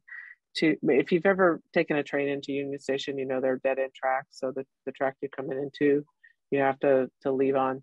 We're going to make those run-through tracks over the 101, and it'll be a much more efficient, more modern passenger rail service station there. We've also contributed to environmental study that will have mutual benefits for Metrolink, Losan, Amtrak, and others. We've recently finished engineering and procurement on a grade separation, which is one of the highest incident grade separations in Southern California. It's Rosecrans Marquardt in Santa Fe Springs. It's a T intersection for cars with a railroad track going diagonally through that. So we're happy to be partnering to make that a safer crossing. And then lastly, we've contributed to some regional connector projects, $389 million, including some Tier 4 locomotives for Metrolink and Positive Train Control for their operations. This slide is what we refer to as stage gate. It's described in detail in our business plan, which came out early last year. One of the reasons that I like to show it is it really outlines our program development and how we plan to proceed. We've gotten some criticism in the Central Valley because we tried to start construction and do right-of-way acquisition and utility relocation concurrent with some of the other construction, and it didn't work well. In theory, it would work, but it was too hard. We were taking too long on the right-of-way acquisition, and some of the utility relocations proved more difficult than we had anticipated. So we've outlined a process that will guide us to help reduce risks of those kinds of things. We're currently at the end of stage 2. So actually moving into the beginning of stage 3. With the completion of our environmental work, we'll be just at the top of stage 3. And we are funded through the end of our environmental work.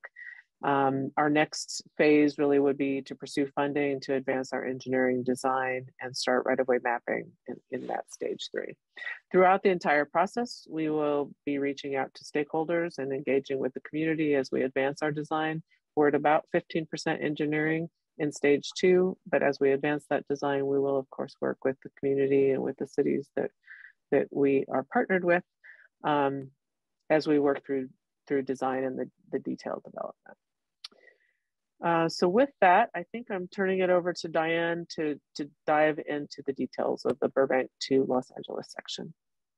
Hello, everybody. So the Burbank to Los Angeles section begins with our proposed Burbank Airport Station and will end at Union Station.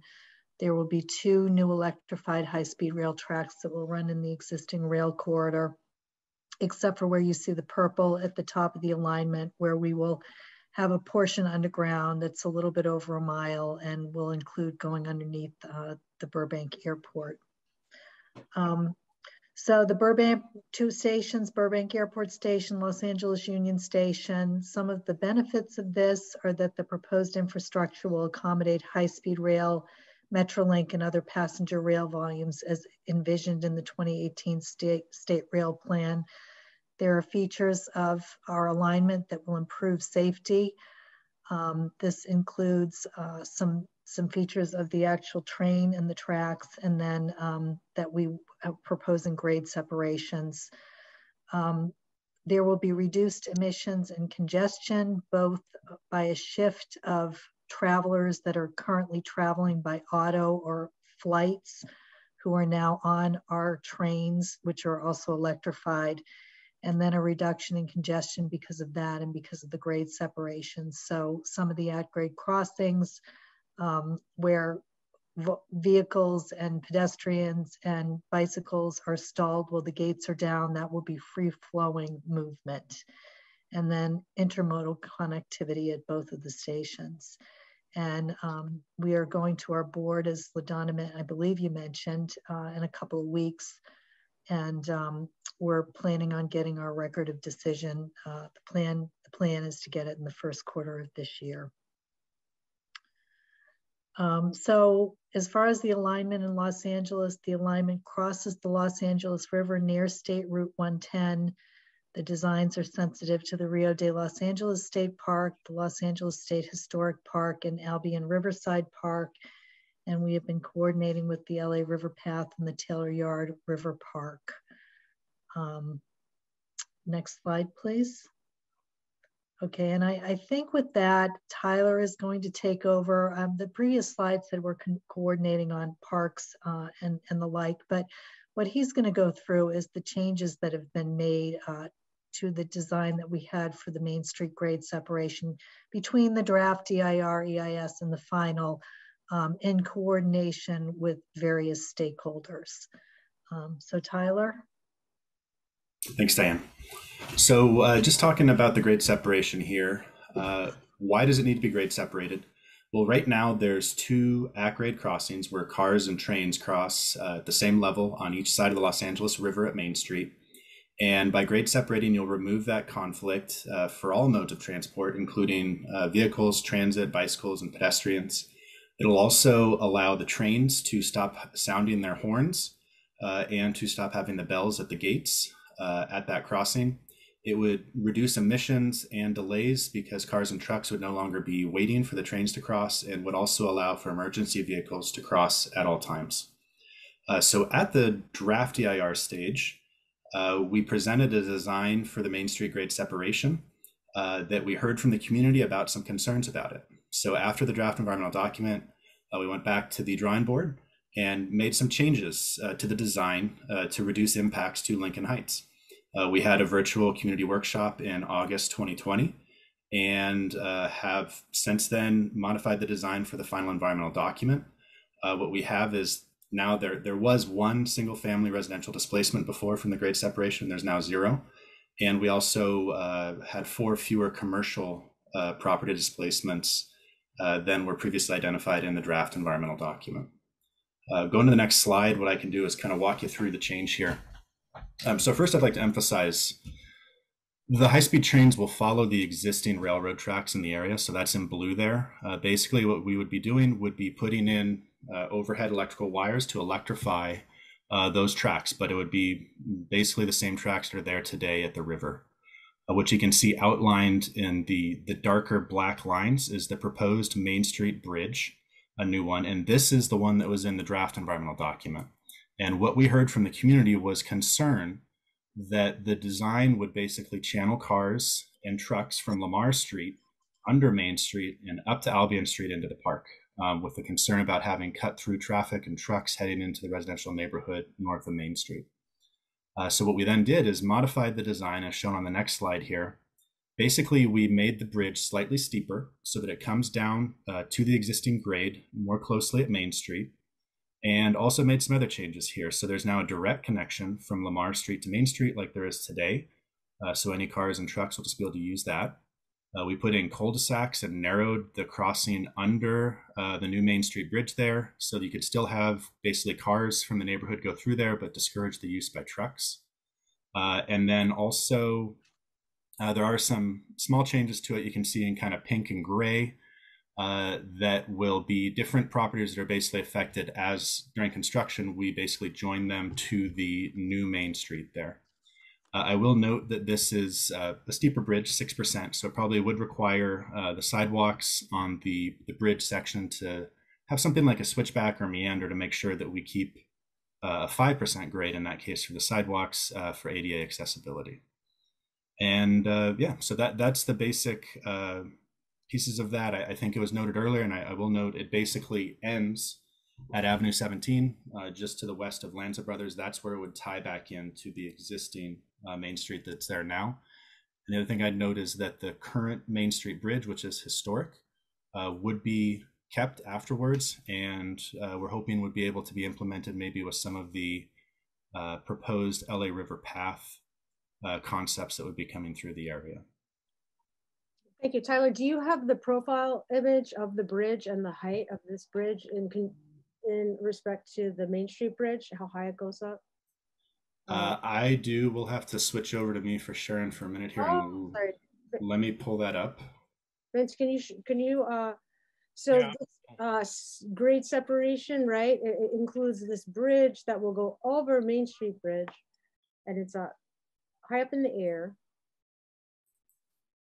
Yes, that is correct. And typically the clearance we're looking for is about 24 feet over the railroad tracks. And let me get this pulled up. Yeah. So from the bed of the LA River, it would be 50 something feet, right? Or I forget. Probably in that range, yes. So this is exaggerated vertically, but you can see the tracks are basically on either side of the river here, with clearances around 24 feet. Coming up and coming back down. Okay, and so then that dashed line is the Main Street Bridge, correct? Or what is that? It's basically the existing ground under the bridge. Oh. This would be just to the north of the current Main Street Bridge, which you can see here. And so in that image you have of the profile of this proposed HSR bridge, would the Main Street Bridge be at where the right angle, the before the arch on the underside of the bridge, or where does it go across? Like, so yeah, so trains would not be running on this bridge. This would be for cars and trucks. Oh, so it's a yeah. So it's Main Street going up in the air. Oh, you're demoing. Wait, so Main Street Bridge is going to be torn down or what? No, so it would the existing Main Street Bridge is right here and would be kept in place, but there would basically be a new Main Street Bridge higher up, just to the north of it. The train tracks would stay at the same level that they are today on both banks of the river. So then the Main Street Bridge as we know it, would it just be a pedestrian bridge or what? Yeah, so we actually don't have detailed plans for what it would become, but we've envisioned something like a pedestrian or bicycle promenade, something like that, since you would have it going over the river here, and it would hopefully connect in some way to the bike paths that are planned along the river. Okay, so because this train's going down where the blue tracks go and it kind of intercepts Main Street Bridge, they're proposing a new bridge that goes over Main Street Bridge that's 24 feet from the existing bridge that swings Main Street around the corner down into the regular Main Street. Everybody. All right, cool. Thank you, Tyler. Okay, I'll stop sharing and hand it back to Chelsea. All right, Chelsea. Hey, if anybody, sorry I interrupted everything. Is there any more presentation on the? There is. Let me just get back to, sorry. Oh, no, okay. And it went. Just real quick on where we are at with status. This is just a different graphic depiction of our stage gate. We're at the end of stage 2, moving into stage 3. Next slide summarizes our board meeting. So if anyone wants to comment, our board meeting is a 2-day board meeting, January 19th and 20th. Public comment will be taken January 19th. To comment, you need to register at our website, hsr.ca.gov. And then there will be a presentation by staff on day 1. And based on inquiries from our board, staff will come back on day 2 and do a deep dive on whatever topics the board would like us to provide more information on. And with that, I think, the documents are available for viewing in these locations, including the Lincoln Heights Branch Library or at our office downtown by appointment. So if you'd like to view the documents, also of course online. And with that, I think it's just our contact information to stay in touch. So we're available to answer additional questions if you have any. All right, thank you, Donna, Tyler, and Diane. I guess we'll go to any board member questions. We have Diego. Diego? Hi, thank you. I had a question for Tyler. So just to clarify, the new Main Street Bridge, there would, because it goes over both of the railroads, including the Metrolink Railroad and the Union Pacific Railroad, there will not be any idling necessary, correct? Idling for cars? Yeah, because currently the Main Street Bridge, the Union Pacific Railroad that runs there, the train, there's a train that goes through there, and then sometimes there's a traffic light that prevents cars from going while the train's crossing. Yeah. So yeah, there would not be. It would be kind of equivalent to Spring Street or Broadway, just to the north, where the bridges kind of go up and over the railroad tracks, and there's no lights, no crossing gates, anything like that. Okay, got it. And then I had another question. So the high-speed rail train seems to be running along where the Metrolink trains go. Is there going to be a need to add another railroad line, or is the Metrolink no longer using those? How's that working? So right now, the situation is that Metrolink exclusively runs on the west bank of the river, except for a few trains they send up to their maintenance facility right now, plus freight trains on the east bank. So that's who run on the east bank. What we'd be looking at is using both sides of the river more frequently. And so we'd look at having all the high-speed rail trains would have to be on the west bank because that's the tracks that would be electrified. But Metrolink and Amtrak trains would be able to run on the west bank or the east bank. And so we'd basically more fully use all four tracks that run along the river right now. Got it. Okay. And then the Main Street Bridge, the old one, it's essentially going to be cut off from any traffic. So it's just going to be standing there. Yeah, so you wouldn't have the crossings there anymore. So you wouldn't be able to basically access it kind of across the tracks like you do right now. Okay. But we are looking for how best to connect it to the bike path, bike and pedestrian path that would be probably going over or under the old bridge and having a connection there. Okay, thank you. Okay, any other board member questions? Comments? I have a few comments on it. My concerns with it and the project, like I've seen before, and I never seen reports on when the trains pass through. I know that the electrical trains are a lot more heavier than our regular trains. The vibration that it causes, because it's close to a lot of homes that are over, if not close to 100 years old. And some of these issues along the river, including in like Elysian Valley, Cypress Park, have issues from foundations moving in, and they're not from local earthquakes. My other concern too is the wildlife and the effect that the train will have along the Los Angeles Flood Control Channel.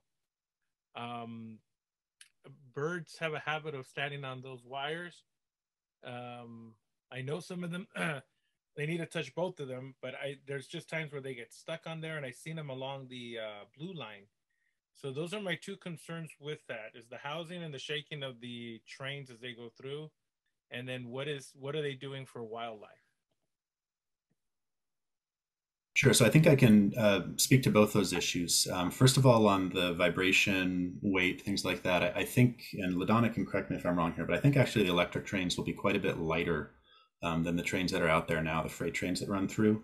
One of the main reasons why is because the electric trains don't have to carry their fuel, and you don't have kind of the heavy freight loads that you'd often have there. The other thing you'll have is that the tracks will likely be built to a better standard than they are there today. So that would hopefully cut down on vibration, anything that you'd be feeling there now. And I'll say also overall, we're not really proposing to increase the train speeds through this area at all. So since the curves, which is basically what determines how fast a train can go, aren't really being modified, they'll be going through at the same speed as trains do today, and really starting to speed up into really high speed type of operation, Burbank to the north. I hear you on the wildlife concerns, and LaDonna or Diane mentioned earlier, the coordination we're doing with Los Angeles River, with the park areas around, especially Taylor Yard and places like that.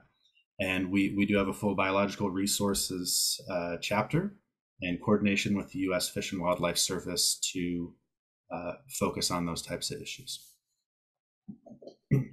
I have a thank you, Tyler. I have a statement. Yeah, so I just want to ask you guys like how familiar you are with this area. The site where Albion Park is, that's the site of the Yangna Village. Let's see. So this train, like where it's going through right there, it's going through the oldest industrial residential corner in Los Angeles, dating back, well, the industrial part dating back to the 1870s, and then the homes even before that. Let's see. And I want to know if you're familiar with the displacement of the old Chinatown, Dogtown, and Macy Street neighborhoods in the early 30s that were on the site of the current Union Station. There was urban clearance, slum clearance. So everybody was displaced. It's horrible. They were demolished. And the site in which, okay, so so everybody knows the green spots on this map, that's the right of way, parcel acquisition, those will be demolished, correct? The green parts on the I would say it's likely on the East Bank there, yes. Okay, so all those spots to the west of Lansabros will be demolished. Let's see.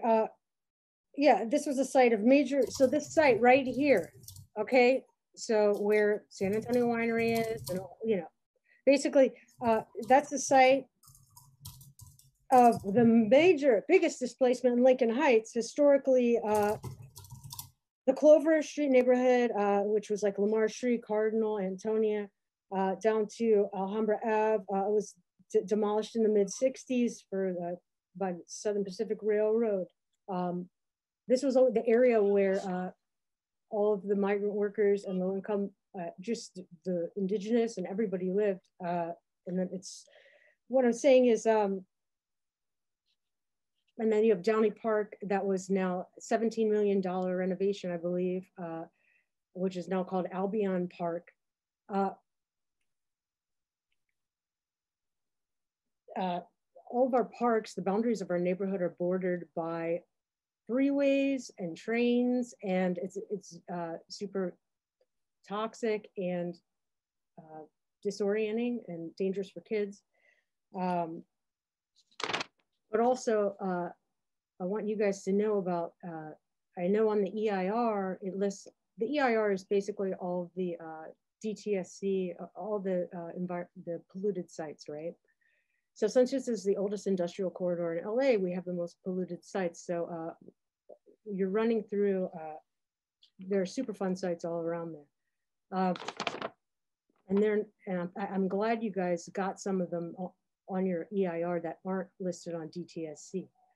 I just want you to know that this is a neighborhood that's been heavily traumatized by not only the freeway construction in the 50s that cut our neighborhood up and divided it, but this area that you're running through is like the most damaged area. That it's just like the collective memory of what happened is like very strong. So if there's any way that this train, because it wants to run in a straight line on the tracks, right? If you could make it stop or go under the Main Street Bridge or dig a hole, something, but just, it's anything to avoid any demolition or interference on our main street that just goes over our regular bridge. Because these bridges are historic monuments. These neighborhoods are historic, the most historic in LA. It's super profound, this train going through here. That's what I have to say. Anyway, any other board member comments? I don't see any more board member. Is there anyone in the public that wishes to make a comment? I don't see any public comment. All right. Oh, 1 second, 1 second. We have one person. RR, can you please state your name for the record? Yeah, my name is Ronnie Rudolph with San Antonio Winery. Hey, Ronnie. Hi. So I've been in contact with meetings with Tyler, Chelsea, and so forth. there have been some slight corrections. I mean, I can say that I'm not for this project. Obviously, due to the fact of what it's doing. I don't think a lot of people understand, and they still haven't really, in my opinion, really made them understand how big this bridge is going to be. It's essentially the equivalent of the Broadway bridge at the bottom going to the top, and they haven't really actually said what they're going to do with Main Street. I don't think it's high-speed rail's problem to deal with Main Street. It would belong to the city. So then it becomes vacant, rot away. I mean, for me, it just seems like a place where trash, I mean, homeless, anything will just go there, because I don't believe that they're just going to build a park on the Main Street Bridge that's already there. They haven't really given real answers to what that's going to be, and that's probably my biggest concern, because now it's, what happens with that? Does it just rot away and then eventually just die and fall down with an earthquake because it's not being kept? I think another problem too is what it's going to look like for the park, how that's going to just overshadow the park, the noise that it's going to bring to the park. There's a number of things that, I mean, I've been talking with Tyler and people that are on this board now 18 months, almost 2 years, in which we've given, you know, our displeasure with what's going on. I think the biggest thing that they can try and do is to put it under the Main Street Bridge. I don't think that that's been entirely explored. I think it's possible, but I'm just here to say that I don't think that this is a great idea. I don't think that it's going to stop. I think it's going to continue because of the federal money that's coming through. But from here all the way going north, there's a lot of issues with the high-speed rail. That's all I have to say. Thank you, Ronnie. Any other public comments on this? Excuse me. Yes, we have Pedro Ramirez. Hey, Pedro. Hi, Pedro. Hi, good evening, everybody. So I actually had a lot more questions, but Tyler answered them for me in the previous question because Diego had the same concerns as me. But one of the questions, I guess one of the main questions, you know, like RR just mentioned, said, like how loud would this electrical train be in comparison to like the trains that pass through there now? I think it would likely be quieter, an electric engine versus a diesel engine. So it's not going to be more. I'd say equivalent or less.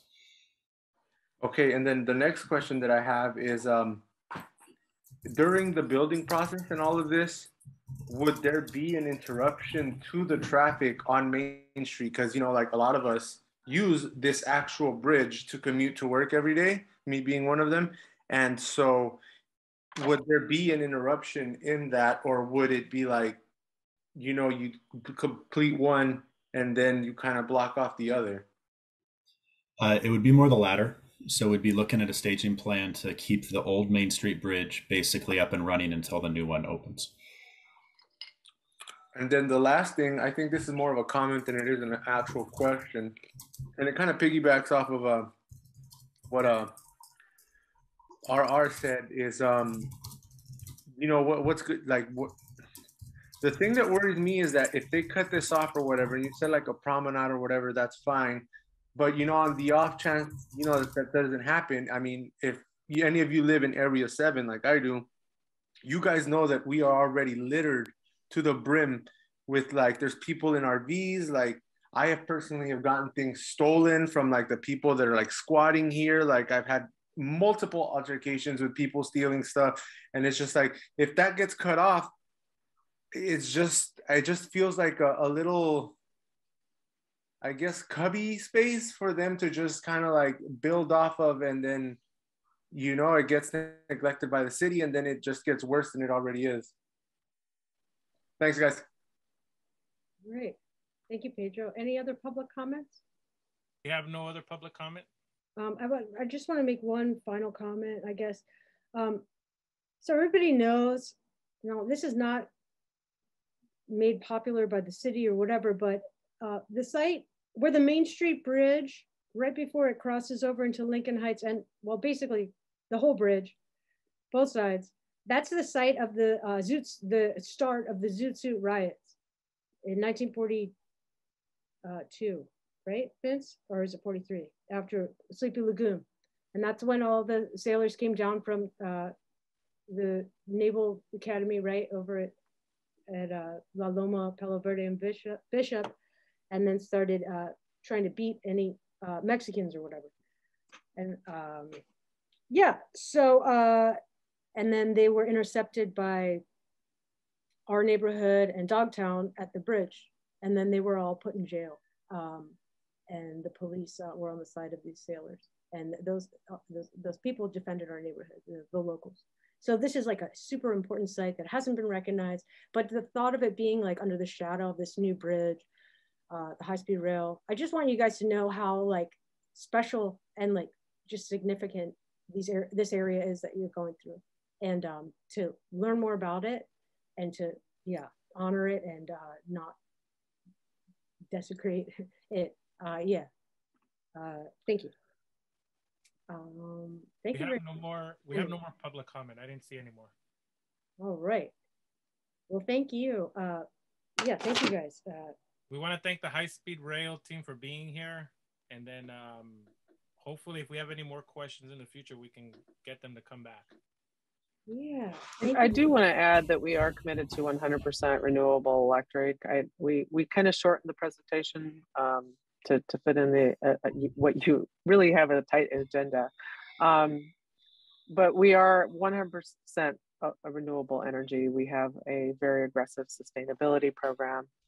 We didn't go through a lot of the river measures that we've added to our environmental documents and the commitments that we've made there.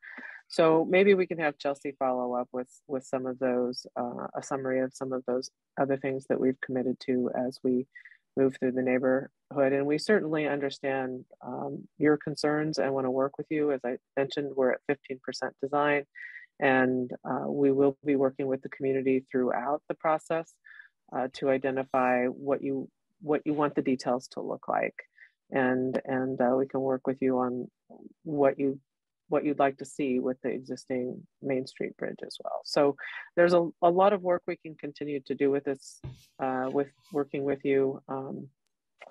And I guess with that, unless you have further questions, we'll follow up with a summary of some of the other measures we put in place that I think you'll be interested in. Thank you, Donna. So Donna, the projected date, like say when this comes to fruition, right? When it's created and it exists, what would that be?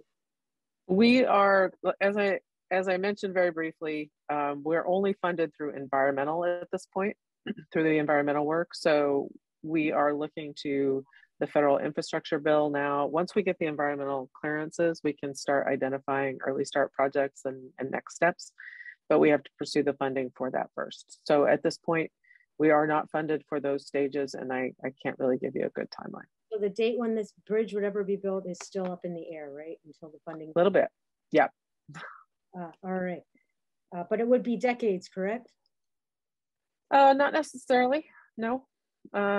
We think we have a pretty good project and mutual benefits for Metrolink and LoSan and Amtrak, and that there's a lot of work that we can do that would be actually helpful to those operations and modernize that system and make it more efficient. So we just have to see how those grants come together and how that unfolds.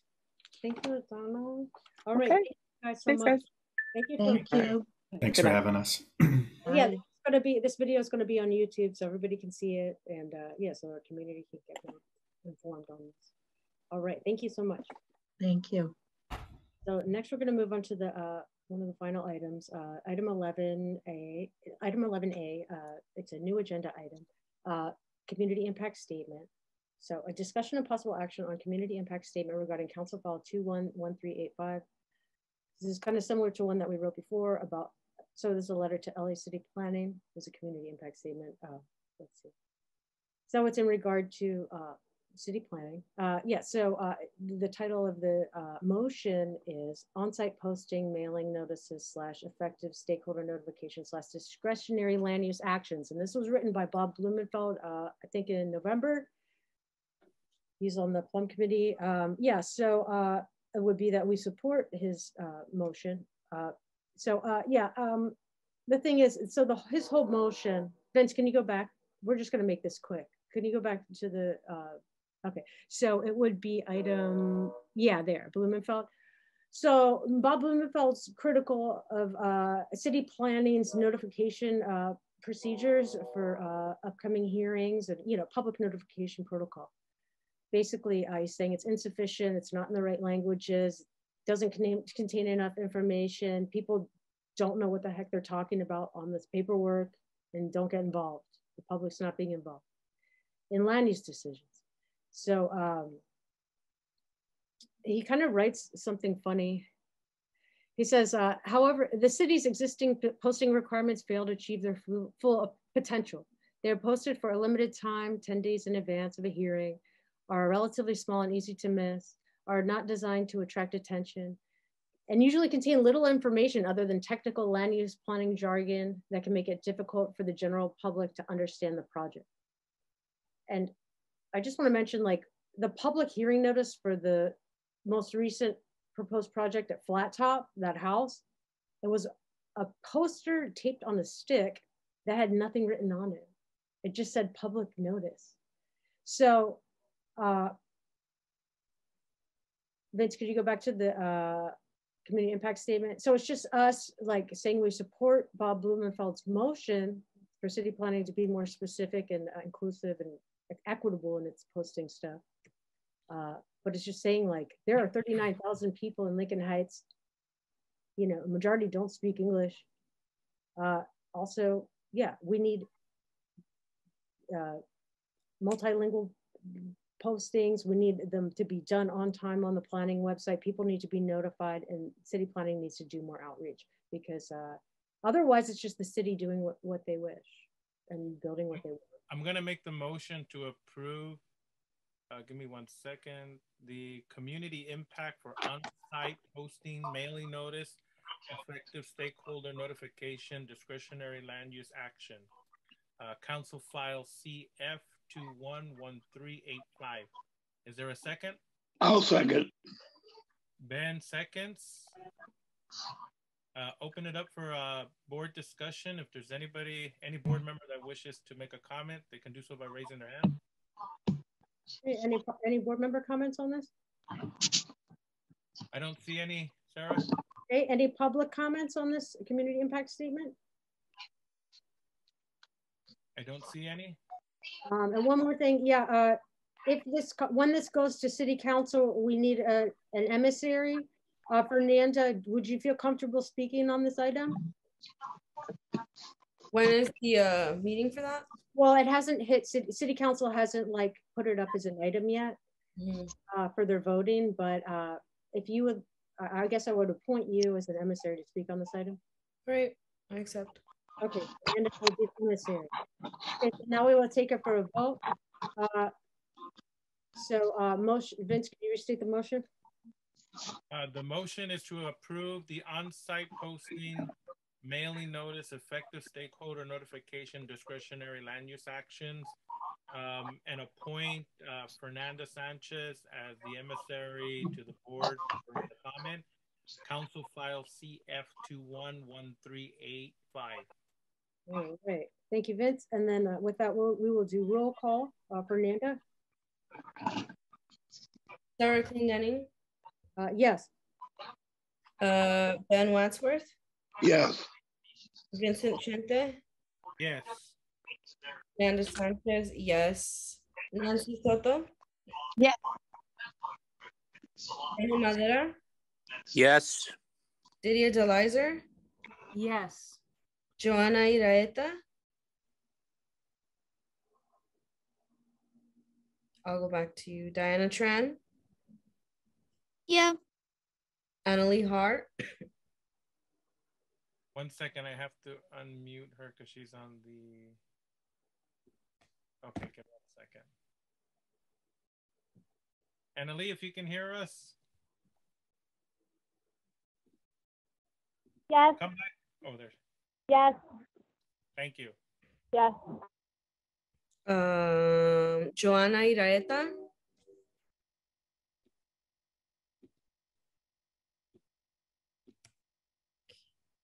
Melanie Bolomo? Yes. Diego Zapata? I'm so embarrassed to say that I am ineligible, but I will get onto my training ASAP. Sorry. Well, if you haven't, if he hasn't taken his ABLE training, can he still vote, Vince? Yeah, I don't think the ABLE training made mention that he couldn't vote. It's Yeah, no, you can still vote, Diego. Oh, okay, then sure. I just wanted to make that note. Is your vote Yes, it's a yes. Gil Revelo?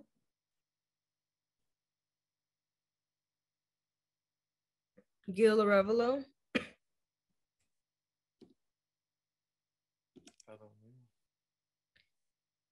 I'm sorry, I was muted. I have some trouble with the language, so I'm going to abstain. Thank you.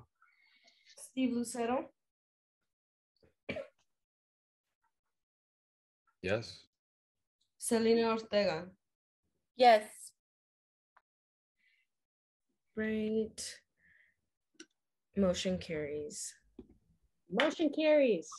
All right. Thank you, Fernanda. Thank you, everyone. So next we'll move on to the two final items here. So item number 12, non-agenda public comment, 2 minutes per person. So for the final public comment, because we like as many public comments as possible, if there's anybody from the public who has a non-agenda public comment, please raise your hand or press *9. I see none. All right, so we'll move on to the final item, item number 13, adjournment. I make a motion to adjourn. Is there a second? I second. Selena seconds. All in favor, just say aye. Aye. Aye. Aye. Aye. All opposed? We don't have nobody opposing. Motion's unanimous. Okay, so motion carries. Thank you, guys. Thank you all for staying in. And Thank we'll you so see much. you at our next meeting.